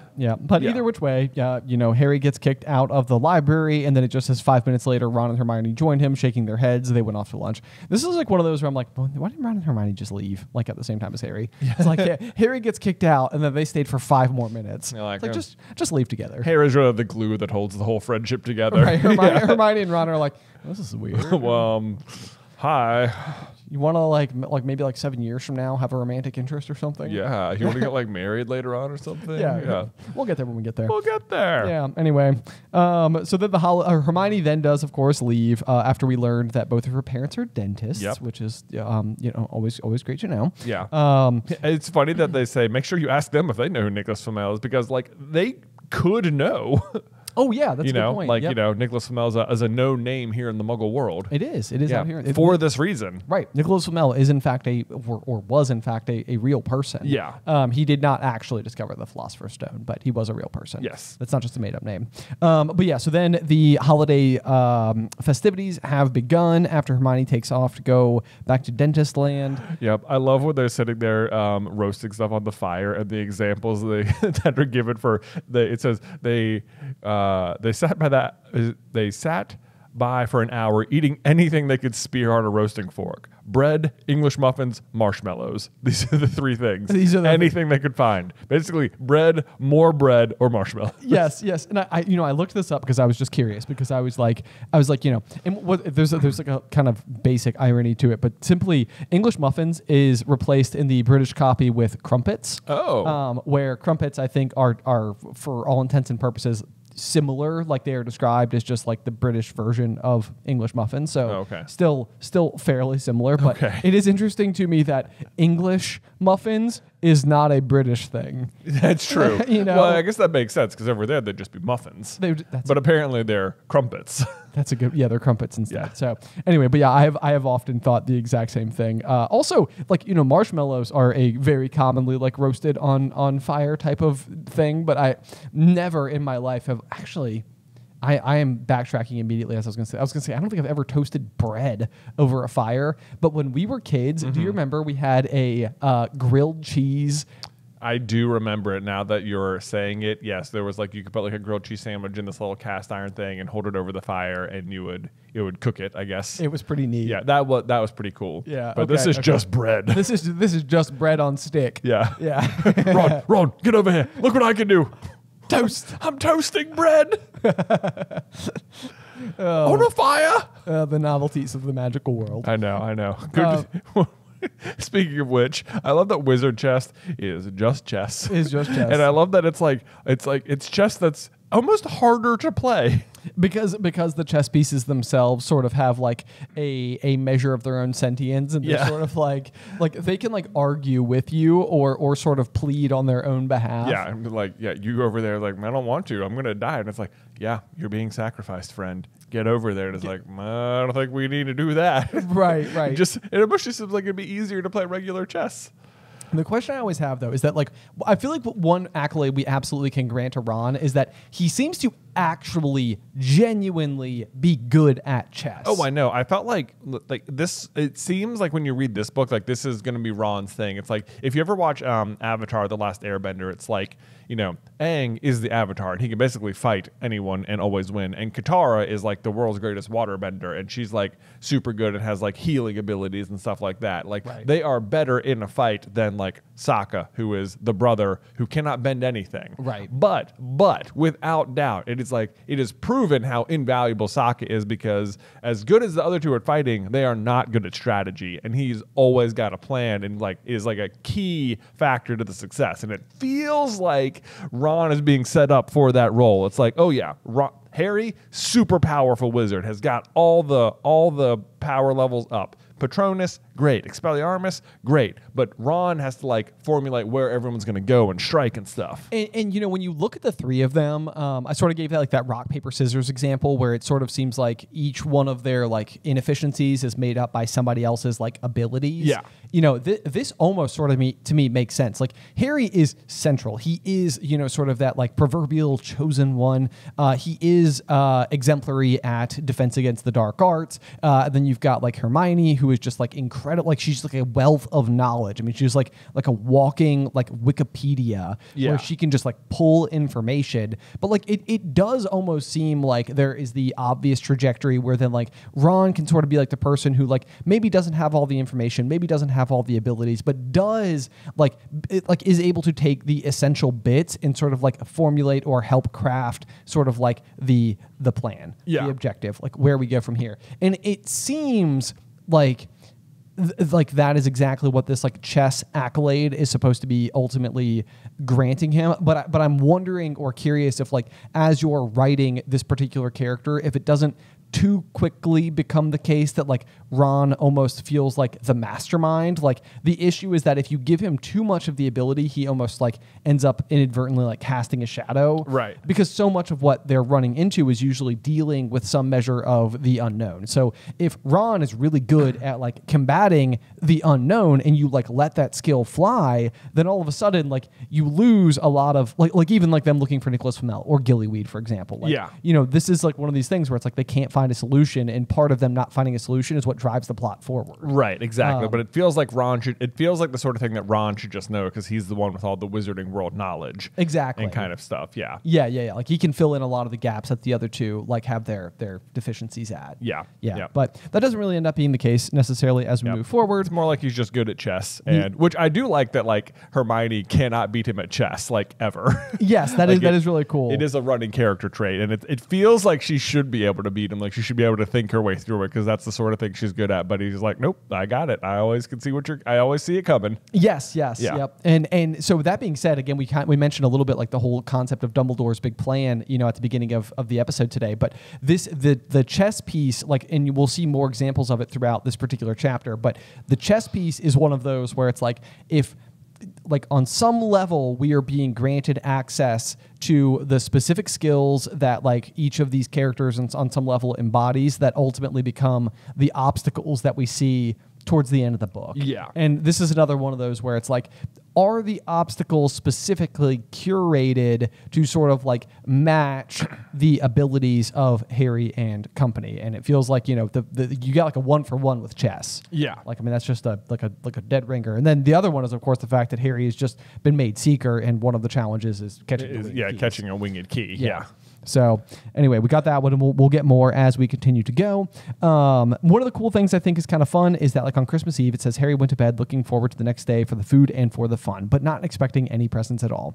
What's kind of neat about this is that like, especially through the lens of your typical 11-year-old, the gifts very often are what make Christmas incredibly fun. Like, you know, as an 11-year-old, not that you're never like, you're not excited to see your family, you know, your extended family, grandparents, stuff like that. But I feel like the at least from my own personal experiences, it felt like the big draw was like, oh my gosh, like, you know, Christmas morning, gifts, like presents, you know, there's like fun, excitement. I mean, you know, there's food and candy and like that type of stuff as well. But I do love the fact that like, you know, with no expectation of gifts at all, Harry is just like joyous. Right. Yeah. You know, this is fun. This is exciting. And it either which way he ends up getting gifts, and he sure does, rather special ones. I know. He's surprised by it. Oh, man, it's will you look at this? I've got some presents. It was like, oh, Harry, never got a gift before. I just want to give him a hug. I know. What did you expect? Turnips? Hey, wait a second. Turnips. No. Oh my gosh. Okay. On a recent Jay versus Ben, we had the question that was what is the first Birdie Bot bean Sprouts that Ron eats, and the answer is Sprouts, but I put turnips. In our recent Jay versus Ben, this is what he said. This is when he says this is where it is. So it's like literally my brain like chose a word that was correct, and Ron does say it. But I think we had a question about what did he say, or we had like a fill in the blank quiz once upon a time, and this was like, what did you expect? Blank? Right. Yeah. You're right. And then that one was turnips, but I think we got that one wrong too. Probably so. Yeah, it's a very obscure detail anyway. It is. But yeah, so Harry also gets another little nod, if you will, from Hagrid as to how he will be able to eventually tackle the obstacles for the Philosopher's Stone in the form of the roughly cut wooden flute from Hagrid, which that one again is a 1-to-1 because you literally need to play music to put Fluffy to bed. Yep. And Fluffy belongs to Hagrid, and the flute came from Hagrid. Feels like maybe Dumbledore's like, hey, give him a flute. Yeah, right. It's like, Hagrid, if you're looking for something, I'm just spitballing here. Yeah. Here's an idea. You've got some time after you're done with the trees. How are you at whittling flutes? Right. And can you make them sound like an owl? Yeah. Which incidentally is the other gift that Hagrid has given Harry. That's true. Hedwig. Yeah. Maybe he could have just brought Hedwig. Do what? Maybe like if Harry had just brought Hedwig, could Hedwig have sung Fluffy to sleep? Oh, that's a good question. Ooh, That's I don't a good know. question. Yeah. I love how fascinated Ron is with the shape of the money, the 50-cent piece, which that was one of those where it was like, what a shape. This is money? I was like, does this say more about the shape of wizard gold or of English currency? Did you look up what a 50 pence piece looked like? I did, and it is 7-sided. Okay, so that's what you mean by that. Yes. Interesting. Yes, so it is an unusual shape. But to me, I was like, am I going to look this up and it'd be like a round coin? And does that mean that wizard coins are not round? Not round, Yeah. I know. If anything, it feels like inside of this story, if there were coins of different shapes that were not round, they would have 7 sides. Yeah, it does. feels It like- almost feels more wizardy to have a 7-sided coin. Yes. When in doubt, inside of Harry Potter trivia, the answer is 7, Right? especially if the question has something to do with a number. Yeah. Let's see here. So, and then what else do we have? They get the sweaters. This is one of those things where like because they always describe the Gryffindor colors as being like scarlet. Yes. Like to me, like when the scarlet's very much I think like the English word for red, basically. It's like a very vibrant, bright red. Yeah. But so like when I was a kid, I always thought of the Gryffindor colors as basically just being maroon and gold. I agree. Like I always thought of scarlet as more maroon, which it's not. It was just like a misunderstanding. But so Ron's complaint, I always remember thinking it was dumb that Ron complained that he got a maroon sweater. I'm like, but you got a Gryffindor colored sweater. Like, what's the problem? Exactly. What are you complaining about? Yeah, no, I mean it's like, but I mean it is interesting as well because it seems like this continues to happen with Ron and Molly, where it seems like for some reason like Ron just is always on the like Molly fails to remember certain things about what's important to Ron. Right, like he doesn't like the corned beef sandwiches. He doesn't like the corned beef sandwiches. And doesn't like maroon. Doesn't like maroon, and then also like his dress robes eventually end up kind of being like a little bit like more sad, but like you never really hear about like Fred and George's dress robes being right, sad, exactly, know? or Ginny's. Or, well, I guess it's like Ginny got like a dress, so Yeah. it's but like that's even one of those where, like it's like Ginny's a 3rd year, she's not even supposed to be going. Yeah, right, yeah, she got asked by an upperclassman. Oh, Yeah. Classic Ginny. Anyway, Classic indeed. Yep. So, but then of course Harry also receives his own emerald green sweater, which sounds very cozy. Right. Is this the one that has the snitch on it? No, it's just No, an emerald. It's just an emerald green sweater. Just an emerald green sweater. Yeah. Which, on that note, neither Harry nor Ron have anything on their sweater, but both Gred and Forge do. They sure do. I love that joke. I remember where it happens the next page. He says, I suppose she thinks you don't forget your name, but we're not stupid. We know we're called Gred and Forge. Yes. I just remember that being the best joke I had ever heard. when I can remember Dad saying those words as he read this to us as kids. It's like, yep, nope, 100%. That's totally it. Yep. Yep. So that's a good one. And once again, Fred and George just really standing out as some of like my favorite characters in the story. There's just always a hooting and hollering good time. Yeah, they show up so much more than you think they do. I know. Yeah. I've always said this, and this is like whenever we get the question of like if they were to do a more long form, which it sounds like maybe is coming anyway, but longer form Harry Potter TV series, what would you want? And I've always sort of said that I feel like you could explore other characters more. Yeah. So like you could leave Harry, Ron, and Hermione and show other aspects about like what's going on, or like maybe you've got like a Dumbledore side story and a Fred and George side story, and then like the Golden Trio. Yeah, like main story. You could definitely do that. Like, would you show like Fred and George with the map in year 1? I think so. Oh yeah, that'd be very interesting. It might be kind of fun if you showed it subtly, because this is one of those for like first time viewers. It'd be neat if you didn't know that what they were doing was using the Marauders map. You just see them constantly like putting away a piece of parchment. Yes. That like you the experienced watcher or like reader knows like, oh, that was the map. That was the thing. But like obviously they can't like name it or like give it its moment in the spotlight until they give it to Harry. Exactly. So I think use patience. If anybody's asking my advice, use patience. Let it get there organically, but also like include as many like little nods to it as yes, possible. absolutely. Like hint out those things. Yes, for sure.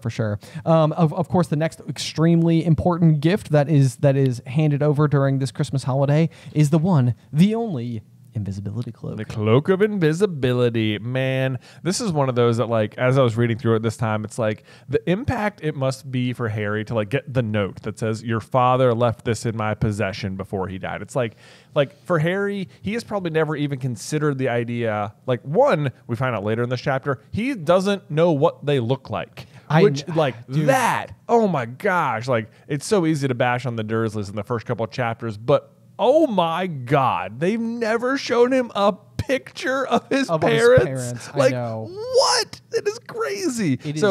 Yeah, that is bananas. Oh my God, it makes me so mad. But like, so to him, I mean, he doesn't even know what they look like. So the idea that like he would ever own something that belonged to them probably is like extremely foreign. Like I can't imagine what it feels like reading that note and then to not know who it came from. Oh, I know. Yeah. And it's interesting, you know, like even like Harry, there's a couple of good moments I feel like inside of this chapter where Harry is almost having these, they're like, the kind of correct amount of like mingled feelings where he's like happy but overwhelmed and also kind of sad at the same time. Yeah. You know, it's like it's the same thing after he sees, you know, he's like he doesn't want to eat like breakfast after, you know, like once he finally finds the mirror. Yeah. You know? And I feel like this is sort of you know, like a similar thing. So I'd give anything for one of these, he said. Anything. What's the matter? Nothing, said Harry. He felt very strange. Who had sent him the cloak? Had it once really belonged to his father? Mm-hmm. You know, and it's just like you can sort of imagine like the overall sort of mixed sensations that you'd be feeling here. Like, 'cause I mean, he does not see this coming. This is a total surprise, but like not in a like, oh my gosh, I'm jumping up and down on top of my bed because this is like the greatest day of my life because I just got a gift. Like, right. You know, it's like, it's a very, very different kind of experience. But then just right on cue, Fred and George sort of arrive, you know, to sort of lighten the mood with their F&G sweaters, which is good stuff. I love the fact that it said Harry's is better than ours though, said Fred, holding up Harry's sweater. She obviously makes more of an effort if you're not family. Yeah. This is another thing I thought was interesting is that when the invisibility cloak is revealed, like, and it falls on the floor, Ron is able to like identify it like immediately. Oh yeah, which is sort of unusual because like we know later on in the story that like other kinds of invisibility cloaks exist, like cloaks that have been imbued with like a disillusionment charm or that have been made out of demiguise hair or something like that. But like, so other cloaks do exist, like it's a known object to exist, but this one in particular should not like fit any description that Ron has heard before.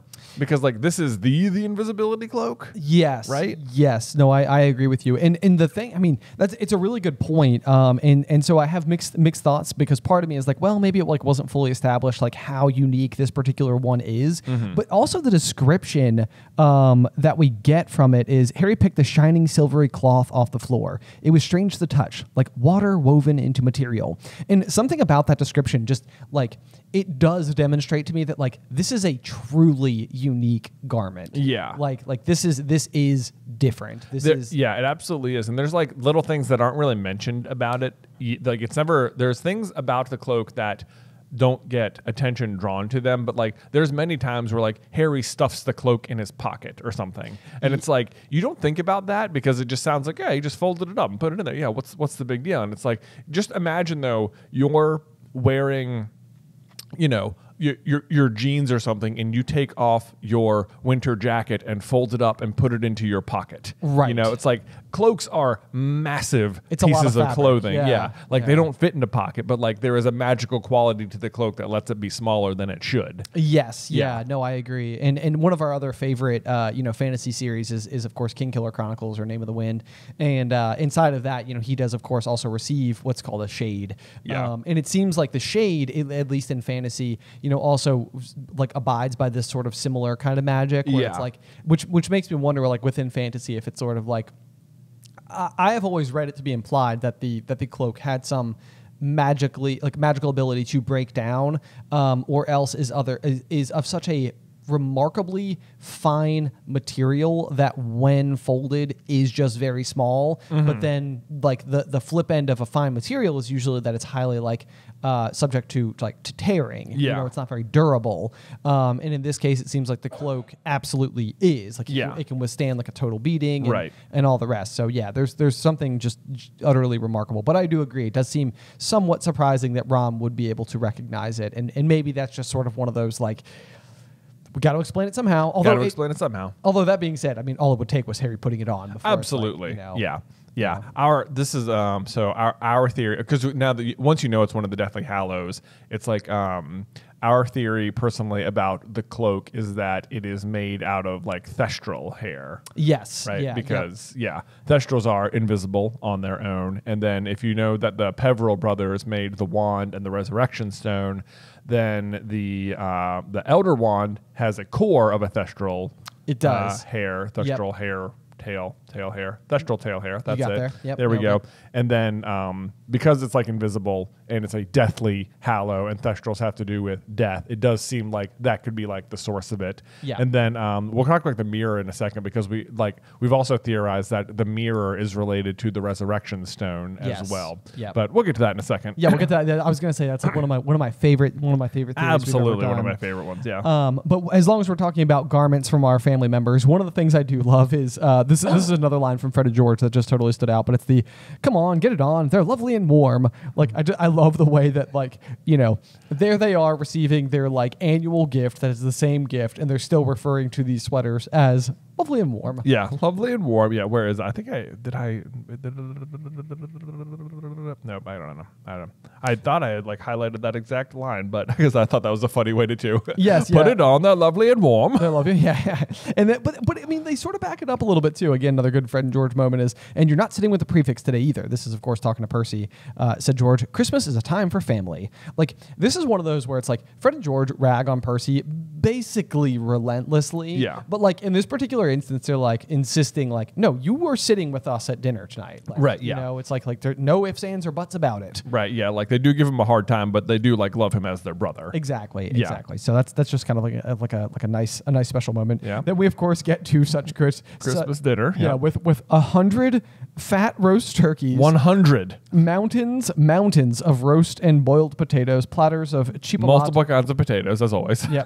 Chipolatas, tureens of buttered peas, silver boats of thick, rich gravy and cranberry sauce. It sounds amazing. It does. Like it makes me so hungry. Yeah, I'm like literally salivating just like kind of describing it. The other kind of cool thing that I like on behalf of Hogwarts is the fact that there are the stacks of wizard crackers every few feet along the table. This is kind of neat because I feel like it's also one of those areas where like you know, Harry ultimately ends up like leaving, you know, with a set of wizard chessmen. Yeah. You know, so like it's almost like a way to ensure that like if you're a student who stayed behind, it's kind of like a conscious awareness that like if you stayed behind, it might mean that you're not receiving or don't have, you know, like the family to go back to have a holiday. So I like the fact that the crackers are not both like festive, but it's also like a way to like, you know, for the school you to got sort of something. You got some gifts. Yeah. Yeah, which is kind of like, you know, just neat. I had to look up what a rear admiral's hat is just because It's like a military hat, right? it is a military hat. Yeah. And I mean, like if it was just a admiral's hat, I would have had no questions whatsoever. Right, yeah. I was like, rear.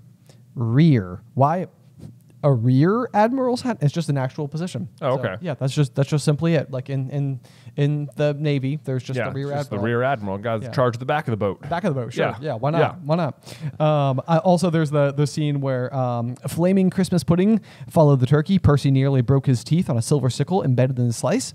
I looked this up, and this is a common British tradition to bake items into like the holiday puddings. Oh, the cake, yeah. Yeah, yep. So that is not just sort of like what's the sickle doing in there? It's like this is something that would be like, you know, pretty common. And That's cool. yeah, so I thought that was kind of neat.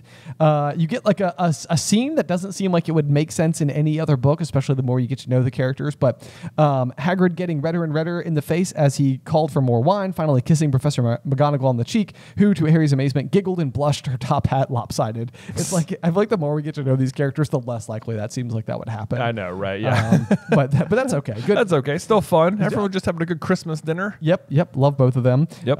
Harry, of course, then gets his non-explodable luminous balloons and grow your own warts kit, which is like one of those things where I'm like, some of these gifts, including his wizard chess set, are cool. The grow your own warts kit, I'm like, why would you want that? And why would you want that? What is this? Actually, there was On Disney Plus this year, they released a new like Mickey Mouse Halloween. It's like a claymation sort of thing that my kids watched a bunch of times. And like the bad guy, quote unquote, is like this witch who turns them all into their costumes. Okay. So like, you know, like I think like Minnie becomes an actual spider. Oh, and sure. Daisy and Donald are the princess and the frog. So Donald gets turned into a frog and Daisy gets turned into a princess. And she keeps joking like, this worked out for me. I'm fine with this. Anyway, there's one scene where the witch is like getting ready for everyone to get there, and she pulls out some like wart cream and she like puts it on her nose, and all the warts like pop up, and she's like, works as advertised. And I was like, that's pretty funny. She wants warts because she's a witch. Oh, I see. Oh, yeah. It's like it's part of the appearance. You gotta have it. Yeah. We have our furious snowball fight on the grounds.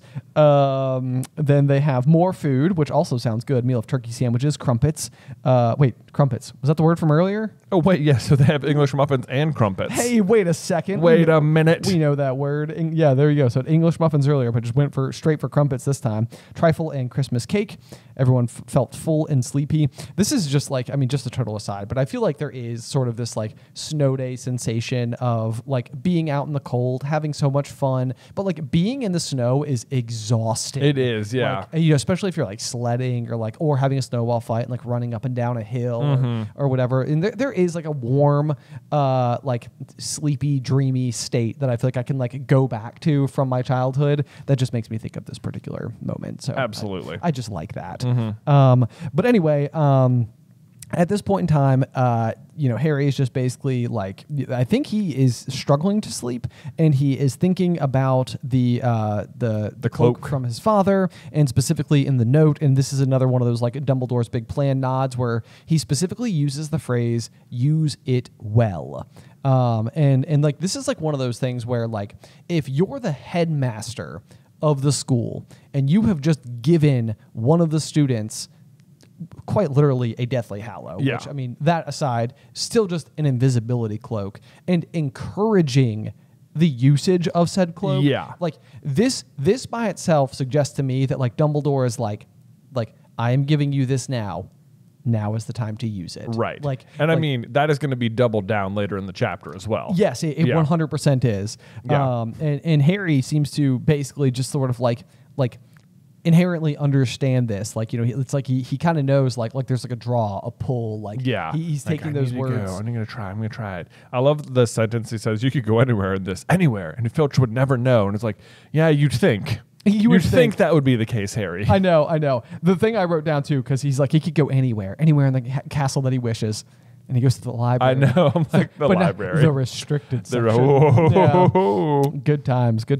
Yeah. No, but it is kind of fun to me that I feel like of all things, like it's just like he wants to go to the library. He wants to go to the library. If you're Dumbledore and you're sitting there waiting for him in the Mirror of Erised room, which he is, and you're like, he went to the library. Oh, come on. Also, like I imagined. Also, I love that Harry's in the library and he lit a lamp to see his way, and it says the lamp looked as if it was floating along in midair. And it's like, dude, that's kind of a giveaway. Like, what is the point of the cloak if you're going to hold something outside the cloak? Right. What are you doing? Yep. You have anonymity in the event that somebody discovers you, I would say. Yeah. Which Dumbledore himself, when he does discover him, I think he makes like a comment, something along the lines of how strange how nearsighted being invisible can make you, said Dumbledore. Which I think is sort of like maybe exactly what we're witnessing happen on this particular page here, is that Harry is failing to realize the obvious shortcomings because he's invisible. Like, right. Like, I'm safe doing whatever I want, including having my hand half exposed. Right. Yeah. No one can see me. Yep. There we go. He basically goes to the restricted section, cracks open one of the books, which immediately starts shrieking, which is, it's basically like his first foray with invisibility cloaking is backfiring rather tremendously. I was wondering, it doesn't like say how he like sets the chooses the book. He just has a large black and silver volume caught his eye. Like I was curious as I was reading that, like if we ever come across this book again, later on, good like could this have been like one of the Horcrux books or something like that? It totally feels like it could be. Yeah, like I would need to go check the description of whenever they get Magic Most Evil. Yeah, Magic Most Evil or whatever. Yeah, because that is the book itself. That'd be such a fun detail if like Harry like accidentally like put like, oh, this one drew it, like he was drawn to it because it was like about Horcruxes. No, that would be straight up fascinating. That'd be great. And that literally could just be if he's got the piece of Tom Riddle's soul inside of him, inside of this moment, then it means that Tom Riddle himself had previously held this book. Exactly, so exactly. It would guide him towards it. I like that. Yeah, that's just headcanon for me. There it is. That was Magic Most Evil. That was Magic. Yeah. No, I totally love that. Yeah. So anyway, he immediately causes such a loud stir, which then of course is another one of those instances where Filch is just apparently like out patrolling in the middle of the night, and even though he's also patrolling out in the middle of the day when the poor man sleeps. Well, there is a little bit of a different one on this one because he goes to Snape and he says, "You asked me to come directly to you, Professor, if anyone was wandering around at night and somebody's been in the library, restricted section." So it's like he is a little bit more out there, like on purpose, I guess. And it like occurred to me as I read this one that like Snape has asked Filch to come to him. So it's like I wonder like who is like Snape. We know is on the lookout for Quirrell though. Yes. So it's like this trap with Filch is actually meant for Quirrell, not one of the students. Yeah, I wrote the exact same note. Okay. Yeah. So that to me though, and we also know Dumbledore asked Snape to look for Quirrell or whatever. And we also know that Dumbledore has put the mirror in the room that it's in because he wants Harry to come find it. Yes. Right. So the mirror is a little bit more exposed and less protected on this night. So to me, the math is that Snape has Filch on the lookout for Quirrell because Dumbledore told Snape to look for Quirrell because Dumbledore knows that where the stone is hidden is a little bit more exposed on this night. Oh, wow. Right? Yeah. Even though Dumbledore himself is in the room with the mirror. Even though Dumbledore himself. So, yeah, I mean, nobody's going to get past Dumbledore. But the other thing Dumbledore knows, and again, going back to Dumbledore's big plan, the thing is that nobody's ever going to defeat the mirror. That's the other thing, too. The mirror is like literally, this is the thing. It's like what the obstacles really feel like to me, because it's like, what kind of logic is it that it's like, no, you can't steal this thing unless you can beat my challenges first. I know, right, exactly. It's like what it really feels like is the challenges are just a giant trap to lock you deep inside of the basement underneath the school. Right. It's like, so as long as the traps don't hurt you along the way first, which many of them could, then you're just going to be deep inside of a cellar that you can't escape, nor can you do anything with. Yeah. But yeah, no, I like your thought there, which would be that like, yeah, Snape is asking Filch for help because Dumbledore has asked Snape for help, and it all has to do with Quirrell.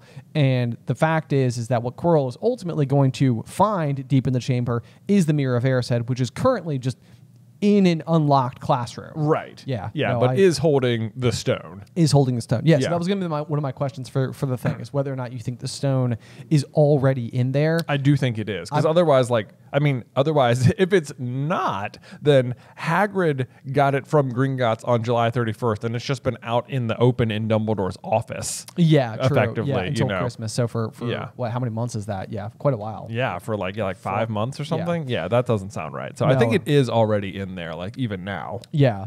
This is the tiniest little note in a total aside, but I did notice I haven't normally caught these before. There's a tiny Jim Dale narration error. Oh. And sometimes it's the case that we're reading the American copies versus the British copy, and there's like little mini small differences and stuff. But he does refer to Snape when it says, let's see here, because his soft, greasy voice was getting nearer, and to his horror, it was Snape. In the Jim Dale audiobook, he says Snipe. Snipe. I listened to it 3 times just to be sure. I was like, am I hearing it wrong? It's like, no, he in fact says Snipe. So just a little Easter egg there. But either which way, so the arrival of both Snape and Filch basically forces Harry to pretty much, exit the premises as quickly as he can. And interestingly, it is actually running from a situation that sort of leads him into the room, the unused classroom, where the Mirror of Erised is currently being held. Yes. Which just sort of seems lucky. Like, I don't know how Dumbledore thought Harry was just going to stumble upon the mirror. But I mean, that's true, and it's like this is like one of those things where it seems like just Dumbledore's intuition on some level. That was actually going to be my first thought when it came to Harry going to the restricted section. I like our magic most evil idea better, but my thought was almost like if Dumbledore's just literally following Harry like from afar throughout the night, like if he's like, you're not in the right place and I need to guide you somewhere else, if Dumbledore almost like caused the screaming book, interesting. And Dumbledore's sort of like, nope, you're not in the right spot, keep looking, keep moving. Yeah, we'll get you there eventually. So that was my first thought, but I much prefer the magic most evil. And I like the fact that would just be like a dark and terrifying loud screaming book. The magnificent mirror, as high as the ceiling, is an ornate gold frame standing on 2 clawed feet. I have always loved the Mirror of Erised. It's one of my favorite magical artifacts. Very cool artifact. If you've never discovered the not so hidden secret of it, the Erised, of course, stands for desire. And if you read the inscription carved around the top backwards or in the mirror, it says, "I show not your face, but your heart's desire." Boom. Which is kind of like one of those cool things that I like. Just goes unexplained in the story. Like it's sort of like a little Easter egg for you to discover on your own. And I love that you could solve it by looking at it in a mirror. It's very clever. It's very clever. At this point in time, though, there's a couple of interesting little bits. One of them is that Harry is still wearing the invisibility cloak. Yeah. And the mirror is still able to reflect him. Yes. Which I think will pair nicely with our next piece of theory that we'd like to share with you guys today. So basically our thought is, and this goes back to something that Dumbledore will eventually say to Harry inside of King's Cross Station after Harry has essentially intentionally faced death right at the end there. But Harry asks whether or not the Deathly Hallows are real. And inside of that sentiment, Dumbledore says, whether or not 3 brothers met death on a lonely road, I don't think so. But the 3 Peveril brothers were likely very gifted wizards and succeeded in creating those powerful objects. Yes. So what this means is that the Peveril brothers, once upon a time, dating back before the founding of Hogwarts, I believe. It's very hard to say whether the Peverils came first or the founders came first, because we know at the very least at some point the Slytherin line intermingles with the second brothers line, right? Because the Resurrection Stone becomes a Gaunt family heirloom. You're correct. Yeah, because they think it's the Peveril coat of arms, not the symbol of the Deathly Hallows. Okay, so that's a good point. But either way, what it means is that these men were once upon a time, possibly a full millennium ago, were quite the inventors and were able to create things that even within the confines or the lack of confines of magic are able to do things that standard magic cannot do. Right. And so they all sort of have, possibly different underlying objectives. And one of our proposed theories rather is that the second brother basically sought to create the Resurrection Stone. So if you take away the idea that death plucked a river stone and turned it into the ability to bring back your lost love. Right. Well, that's what he's really trying to do, is bring back his lost fiance. Yes, exactly. So we know that the second brother's true objective is effectively to do that. And so what we have proposed before is that prior to the creation of the Resurrection Stone, the second brother encountered a boggart. And what the boggart typically is capable of doing is creating your worst fear in physical form. And the basis of the thought here is that if the second brother was like, well, what if we were able to inverse the ability of the boggart and get it to show you your heart's truest desire. So maybe what you might say is that it reflects the ability of the boggart. Right.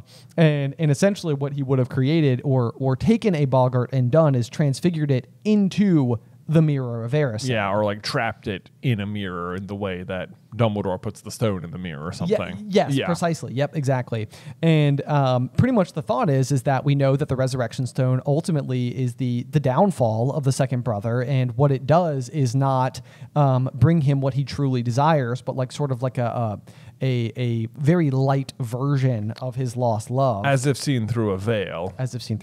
Yeah. So it's interesting to me, and it feels like, because there's a line in here when Harry is seeing Lily, it says he noticed that she was crying. So like that to me is very interesting, because it sounds like it really is like Lily standing there. It's not like, because when he sees her, he doesn't even know who it is. Right. You know? Yeah. Like, and yet she's already crying. Right. So it's like it seems like it's truly Lily and James like staring at him from beyond. Like yes. it's not just Harry's desire. It's like, I mean, it is his desire, but it's not just like reflecting what he wants. Because again, he doesn't even know what they look like. Right. And it is showing exactly them. They show up anyway without him knowing what they look like. So Right. there's that. And then the fact that she is able to have like an emotional reaction to cry Right. is that like it's them. This is the informed Lily who knows that this boy has lived without her. Exactly. So there's that, and then it's like, but then like Harry is able to call them back with the resurrection stone as well, Right. in like the same way. So like it does seem like it's sort of the same magic at play in both cases. And in both cases, I mean, even Dumbledore's own description of the dangers of the mirror of Erised is that men have wasted away before it. Right. And I think you could make the argument that the second brother wasted away on upon his usage of the resurrection stone. Right. So anyway, that's I think it fits so beautifully, so perfectly.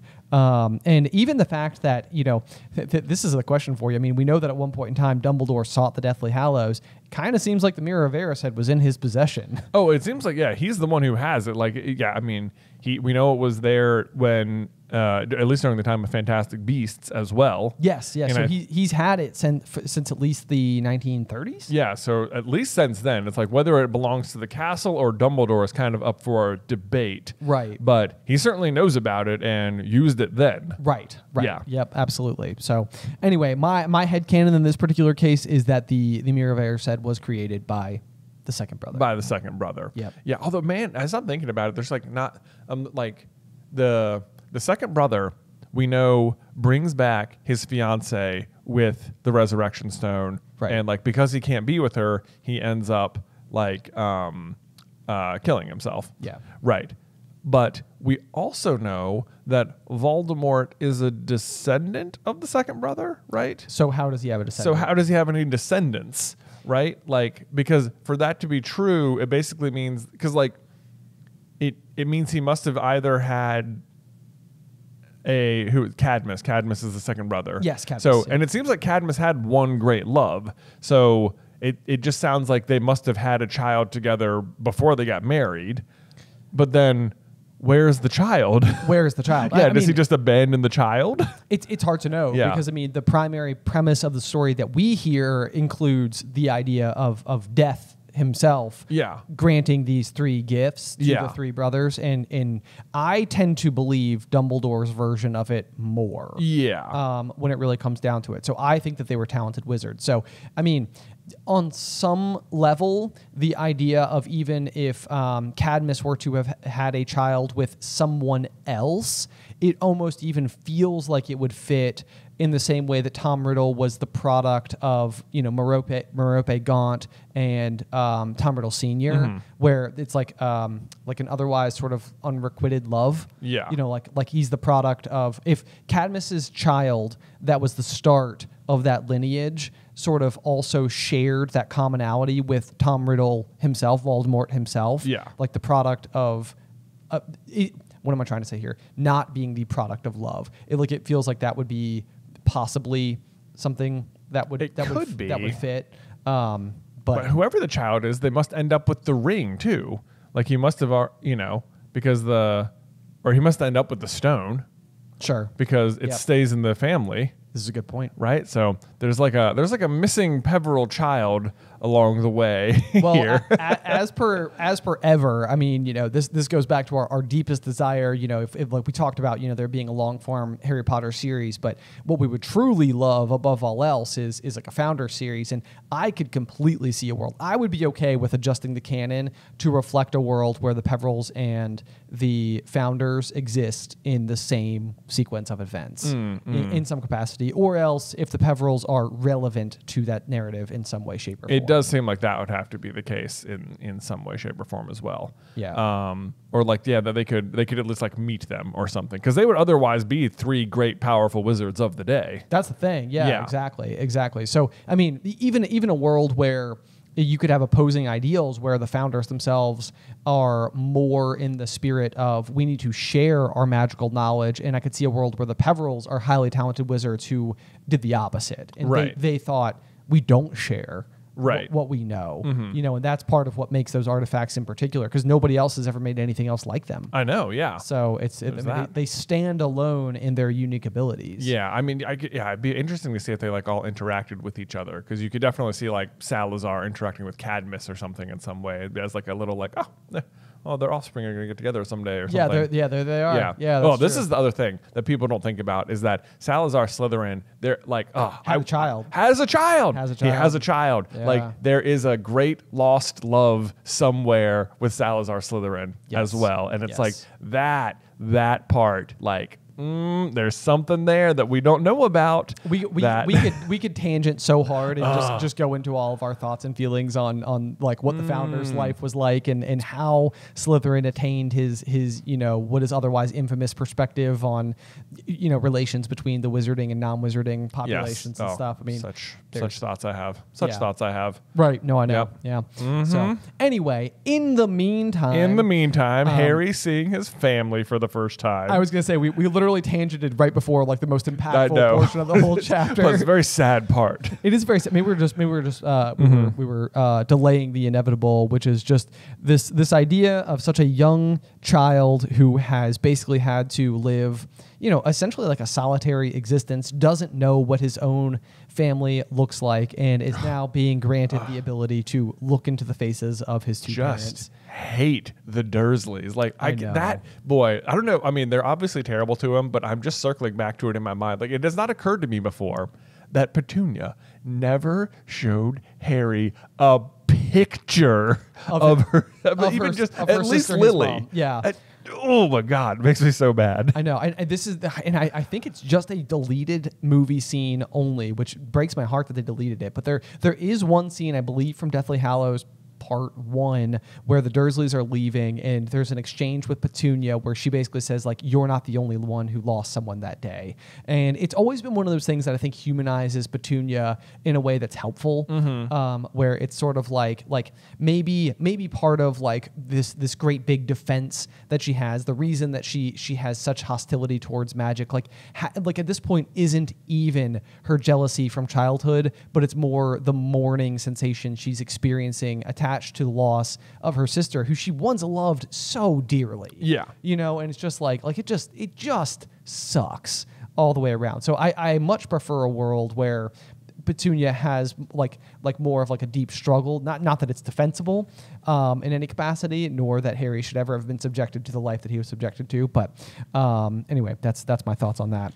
But yeah, so Harry gets this experience of being able to look into the faces of his two parents. She was a very pretty woman. She had dark red hair, and her eyes are just like mine, Harry thought, edging a little closer to the glass. Bright green, exactly the same shape. But then he noticed that she was crying, smiling but crying at the same time. The tall, thin, black-haired man standing next to her put his arm around her. He wore glasses, and his hair was very untidy.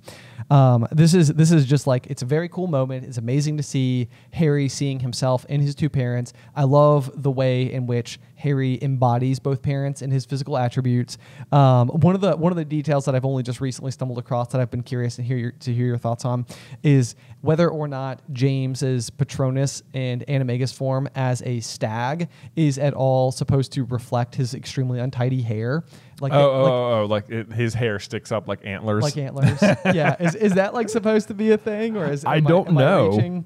I mean, it could be there. It always looks like, I never imagine Harry's like hair sticking up like antler style. I always imagine there being like a cowlick in the back that like won't go down or something. Yeah, it's always messier than I feel like the movies ever depicted. Especially in the first movie, he's almost got more of like just like a long bowl cut. It's not exactly like unruly. Right. Anyway. Yeah. But yeah, so it's that just such a good moment. And then of course, Mom, he whispered, Dad. Just break you right in half. It's so sad. Just a moment of silence. It's so much worse as a parent too. I know. Oh my gosh. Can't imagine your kid having that experience. So anyway, we can work ourselves through this. We can surely do it. So it's in the movie he only sees his parents, and in the book he actually sees like his entire extended family back there. Yep. Which is kind of cool. Gosh, yeah. Anyway, well then he runs back to Ron. Yeah, well, I guess it's the next morning. Yeah. Yeah, so he says, "You could have woken me up," said Ron crossly. "You can come tonight. I'm going back. I want to show you the mirror." I love the fact that Ron immediately says, "I'd love to see your mom and dad." And I know. What a good friend. I know, but then Harry matches and he says, "And I want to see all your family, all the Weasleys. You'll be able to show me your other brothers and everyone." And Ron's like, "You can see them any old time." Yeah, whatever. They're not very special. Right. Which kind of plays into like Ron. It's like he says that like as if like, oh yeah, whatever. They're just there. But then like Ron's deepest ambition, like a page later, is to be just like all of them. Well, it's to be just like all of them, but there's a couple of like there is also the additional layer for Ron in that like he is constantly having to try to find a way to stand out amongst his siblings because he is just standing alone. Right. When Ron looks in the mirror. And the kind of interesting thing about Ron in what he's seeing in the mirror is it says, "No, I'm alone, but I'm different. I look older and I'm head boy. I'm wearing the badge like Bill used to, and I'm holding the house cup, the Quidditch cup. I'm Quidditch captain too." What's kind of fascinating about this is that like it is almost all of this in some capacity sort of comes to fruition. Maybe not quite to the extent that Ron's envisioning it here, but on the one hand, Ron in his 5th year does become a prefect. Yep. He is on the Quidditch team. He is the hero. You know, there's the whole Weasley is our king. He's the one who's able to bring home the Quidditch cup. Yep. But even the alone thing is oddly reflected in that part of him being the hero of the team comes in the wake of Fred, George, and Harry all being kicked off the team. Yeah. So like Ron seeing himself alone, it does almost like foreshadow like, and then eventually alone, Ron is the one to, you know, like achieve. Well, Ginny's still on the team. But I guess he's not being compared. I guess even in this sense, he's not comparing himself to her. It's like to all of his older brothers. That's true. So there's that. But shadow. Yeah. I mean, it's like, yeah, he does always want to stand out. And then he ultimately, like, you know, does defeat, you know, one of the Horcruxes and all that. So, yeah, he stands out pretty good. Yeah, Ron does a good job. Yeah, good job. Yeah. Way to go, Ron. Way to go, Ron. Solid work. Yes. It is kind of interesting, and I'd be curious. I mean, it doesn't take very long before we get the full explanation, but I'd be curious if people would be able to, you know, start to piece together what exactly is going on, like why they're seeing different things, or you know, like what the underlying function of the mirror is, which I think sort of like tees us up for Harry going back on his 3rd night, which I guess at this point in time is December 27th. Yep. Because we would have gone on Christmas. The next night with Ron and the 27th. Yep. At this point in time, Harry finds his way back to the room once again. He's looking into the faces of his mother and father when he hears somebody in the room with him. So, back again, Harry. Yes. Back again means that he knows about the other 2 times. Yes, he does. Yep. So the big question to me is sort of whether or not, is Dumbledore just in the room on each occasion? He almost has to be because, he at the very least has to be there on the 2nd night because he knows what Ron saw in the mirror too. Yes. Right. Yes. So there's that. And it's like, it seems unusual to me that he wouldn't have been there the first night. And the way he says, so back again, like, it doesn't sound like, I mean, I guess you could just mean like, oh, you were here last night and tonight. That could be again. But like, it almost like implies like, oh, again. Right. Like it's like, I think he's been there every single night. Yes. Yeah. Seeing what Harry is seeing. Yes. So strange how nearsighted being invisible can make you. It's like he knows Harry's been out in the invisibility cloak because of course he knows he's the one who gave it to him. Yes, of course. Which Harry doesn't know. And he's like smiling at Harry. So it's like, you've done beautifully, Harry. Like, you know, not only did you get the cloak, you put it on, you found the mirror, and what you saw in the mirror. My God, I'm just beaming over here. Like, this is great. Could not be more proud. Could not be more proud. Then of course, you know, we get the explanation. You know, basically the happiest man on earth would be able to use the mirror of Erised like a normal mirror. That is, he would look into it and see himself exactly as he is, which I put just an ounce of emphasis on because I feel like when Dumbledore himself is asked the question, what would you see when you look in the mirror? Dumbledore basically says, I see myself holding a pair of thick woolen socks. This is sort of like you could interpret it a couple of different ways. The socks modifier is certainly a rather small one in the scheme of things. Yeah. You know, it would basically mean that like Dumbledore's most like he basically sees himself exactly as he is with a pair of socks. Right. You know, it's like that's what I really need because people only give me books, but I really still need. It's like it's not that hard to get socks, so you know. Yeah. It feels like you could do that. Dumbledore on a headmaster salary, it's attainable. What's interesting is that we eventually learn what Dumbledore would see in the mirror, and it is just his family together and whole, which is awesome. But when you think about it, it's basically the same thing Harry sees. Yes. You know, a little bit, which also pretty much tracks with. Like if you get more into like Dumbledore's history, like with the in what is it, Secrets of Dumbledore, at the end of it, like the Chillin like kneels to him and declares him as pure of heart or whatever. Yes. And it's like, oh, that's sort of almost like more proof of it. Like Dumbledore is basically so proud of Harry because Harry sees, he's like, do you know how few people could see what you saw in the mirror? But it's like Dumbledore also basically sees what Harry sees in the mirror. Yes, exactly. Yeah. So like I think that this is probably verification for Dumbledore at this point in time. Like this boy is like a piece of me, like, you know, he's already like he's very pure. He's very pure. But like Dumbledore wouldn't have seen that until later in life, like much later in life. Correct. As well, because we know that as a much younger Dumbledore, not even a much younger, like 40, 50 years prior. 40, 50 years prior, Dumbledore is seeing Grindelwald in the mirror. Yes. Yeah. Yep. So like Harry arrives there. He's like basically born and is as pure as Dumbledore eventually gets to much later in life. Right. Yeah. Right. Yep. So, I mean, he even says that to Harry. He's like, I've known for a long time now that you're a much better man than me or whatever. And it's like, I've known since the moment you saw that mirror. I was like, whoa, okay, this kid. Yes. And that being said, we then get the line, this is the last like little like major wink from Dumbledore's big plan kind of concept. The mirror will be moved to a new home tomorrow, Harry.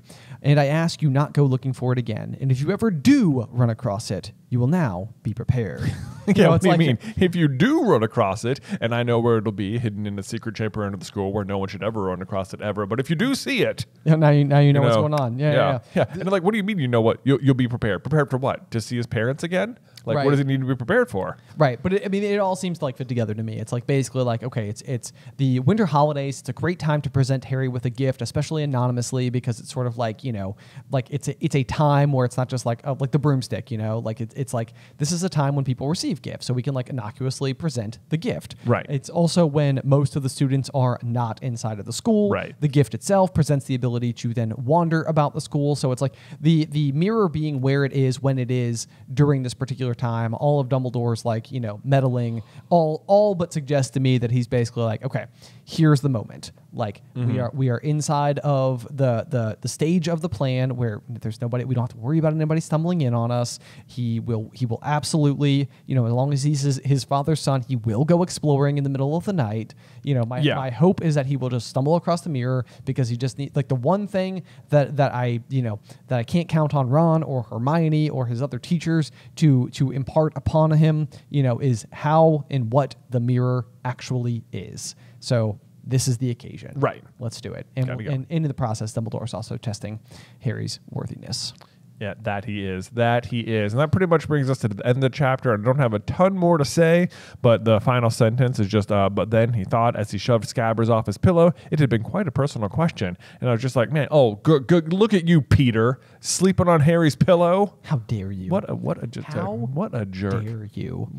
Harry, the gall on that rat. I know. Especially because like what Harry is going to do on these occasions where he's not in his own bed is to see his parents. The parents who are not there because of Peter. I know, exactly. And like Scabbers, like Peter knows. He's even watching him go under the cloak. They would have seen James doing it. Yeah. Like, Peter sucks. Peter does suck. Oh my gosh. He's like as bad as the Dursleys. Oh my gosh. And Aunt Marge, who I also don't like at all. Aunt Marge is basically like Umbridge light. Yeah. As far as I'm concerned. The thing that I sort of love, you know, sort of to close off the chapter, the thing that is fascinating to me is about the Mirror of Erised. Like I always wonder, you know, and of course the ever personal question, like, what would you see inside of the Mirror of Erised? Yeah.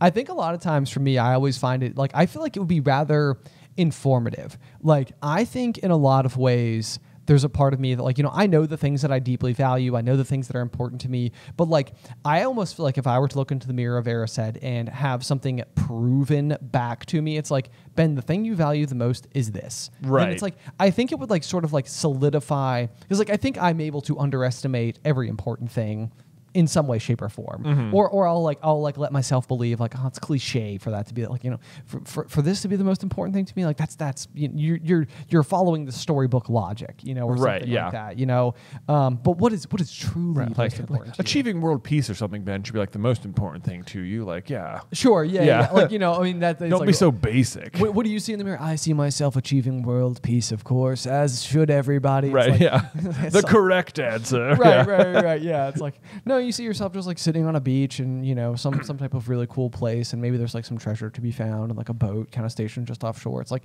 it would be so interesting for me to look in the mirror and be like, that, Ben, literally, I'm telling you right now, that is what you want the most. Do you think you'd be surprised by what you saw? I think I would be surprised by what I saw. Yeah. I do genuinely, and I also feel like I would pursue it.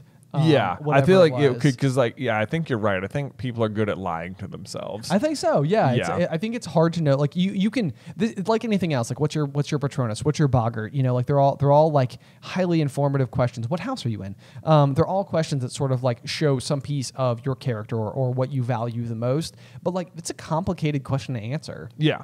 It is. So for me to be presented with the answer to that question, like that's like maybe that's what I would see is me knowing the answer. Right. Like, yeah. Maybe above all else, what I would love is to just know what I would see. Maybe. So anyway, maybe what that means is that I would see a version of myself looking into the mirror, and that version of me inside of the mirror would be like jumping for joy because that version of me knows what I saw. Oh, very meta. Oh yeah. Yeah, the meta mirror. The meta mirror, classic. Right. Anyway, as ever, we need to review the chapter art, which I feel like we never review very aggressively, but It's basically just Harry looking into the mirror. It is Harry looking into the mirror. I think that you and I have mirrors in our homes that are kind of like nice gold or not real gold. Not obviously. real, yeah. But we bought the same Calm one. down. Yeah, but they're Mirror of Erised-esque mirrors. They are, yeah. I do tend to, I will say in this particular instance, I actually like the movie prop version of the mirror more than the presented illustration. Although I do like how grand and tall it is in the chapter art. Yeah. But I see it more as a it's a rectangle mirror in the chapter art, and I see it more as like a I don't know, like it comes to like a point, like an at arched, the top, like an arched top. something like that. Yeah. In the chapter art, almost makes it look like it like was an animal or something. Like it's got like its clawed feet are like were feet, and like it's the stand on the back was like a tail or something. You're right. Yeah. It seems like it could have been like a lion or something. Yeah, it does. Lion is exactly what I was thinking too, because maybe because the mirror is sort of in the shape of like a mane, or like the frame kind of looks like a mane. Yep. And then it's as if like, which is it's kind of funny because Harry is in a Gryffindor looking, and it's like, what is the reflected lion in you or something, Oh yeah, sure. Yep. Even at the top, if you look carefully, it almost seems like a pair of eyes. Kind of right up top there. It does. You're right. Circles. It kind of looks like little circles actually, there. If you really look at it, it kind of looks like Baby Grogu from Star Wars. Oh my gosh, you're right. I definitely see it. Yeah, that's kind of amazing. 1,000%. Yeah, that's amazing. That's so funny. Anyway. Okay, so great chapter art. Well done, Harry. I love how giant the mirror looks in comparison. I guess it's like 12 feet tall or something, right? It's huge. I believe so, yeah. It seems like very tall, Massive But we mirror. also know, considering the height of the troll, that even just the bathrooms in Hogwarts have pretty high ceilings. Yeah, so, it's a big old place. Lots of room for vertical furniture. Let's see. And then as ever, we have a review from one of our amazing listeners. Oh man, I didn't copy the name. I'm sorry about that. Oh no. It just says, amazing, so good. I'm from Sweden, but live in England, and peppermint humbugs are a British sweet or candy. I listen to the podcast every day. Please, can you do more than one episode a week? All my friends and family listen to this podcast, so thank you for inventing it. Oh, that's so amazing. Man, I don't think we'll do more than one a week. Thank you for the suggestion. But we want to, give ourselves a lot of runway here. However, we have discussed doing like after we've like finished a book, putting together like a giant supercut so you could listen to us review all 17 chapters at once. Yeah, like one after the other. One big long 17-hour. 17-hour cut. Yeah. So I mean, like, what I like about this though is that you could go to bed at night, start listening to chapter 1, wake up the next morning and not be done. So that would be something. That'd be the longest video we'd ever uploaded anywhere. This is the longest episode of this podcast. So there you go. We've done basically 1.5 for you on today anyway. There you go. That's exactly right. That's exactly it. So as ever, guys, thank you so much for tuning into this week's chapter. Like I said from the very beginning, this is one of my favorite chapters in the entire story, in fact. So I'm glad that we were able to provide as much commentary as we were. But otherwise, until next time, we will see you through the Griffin Door.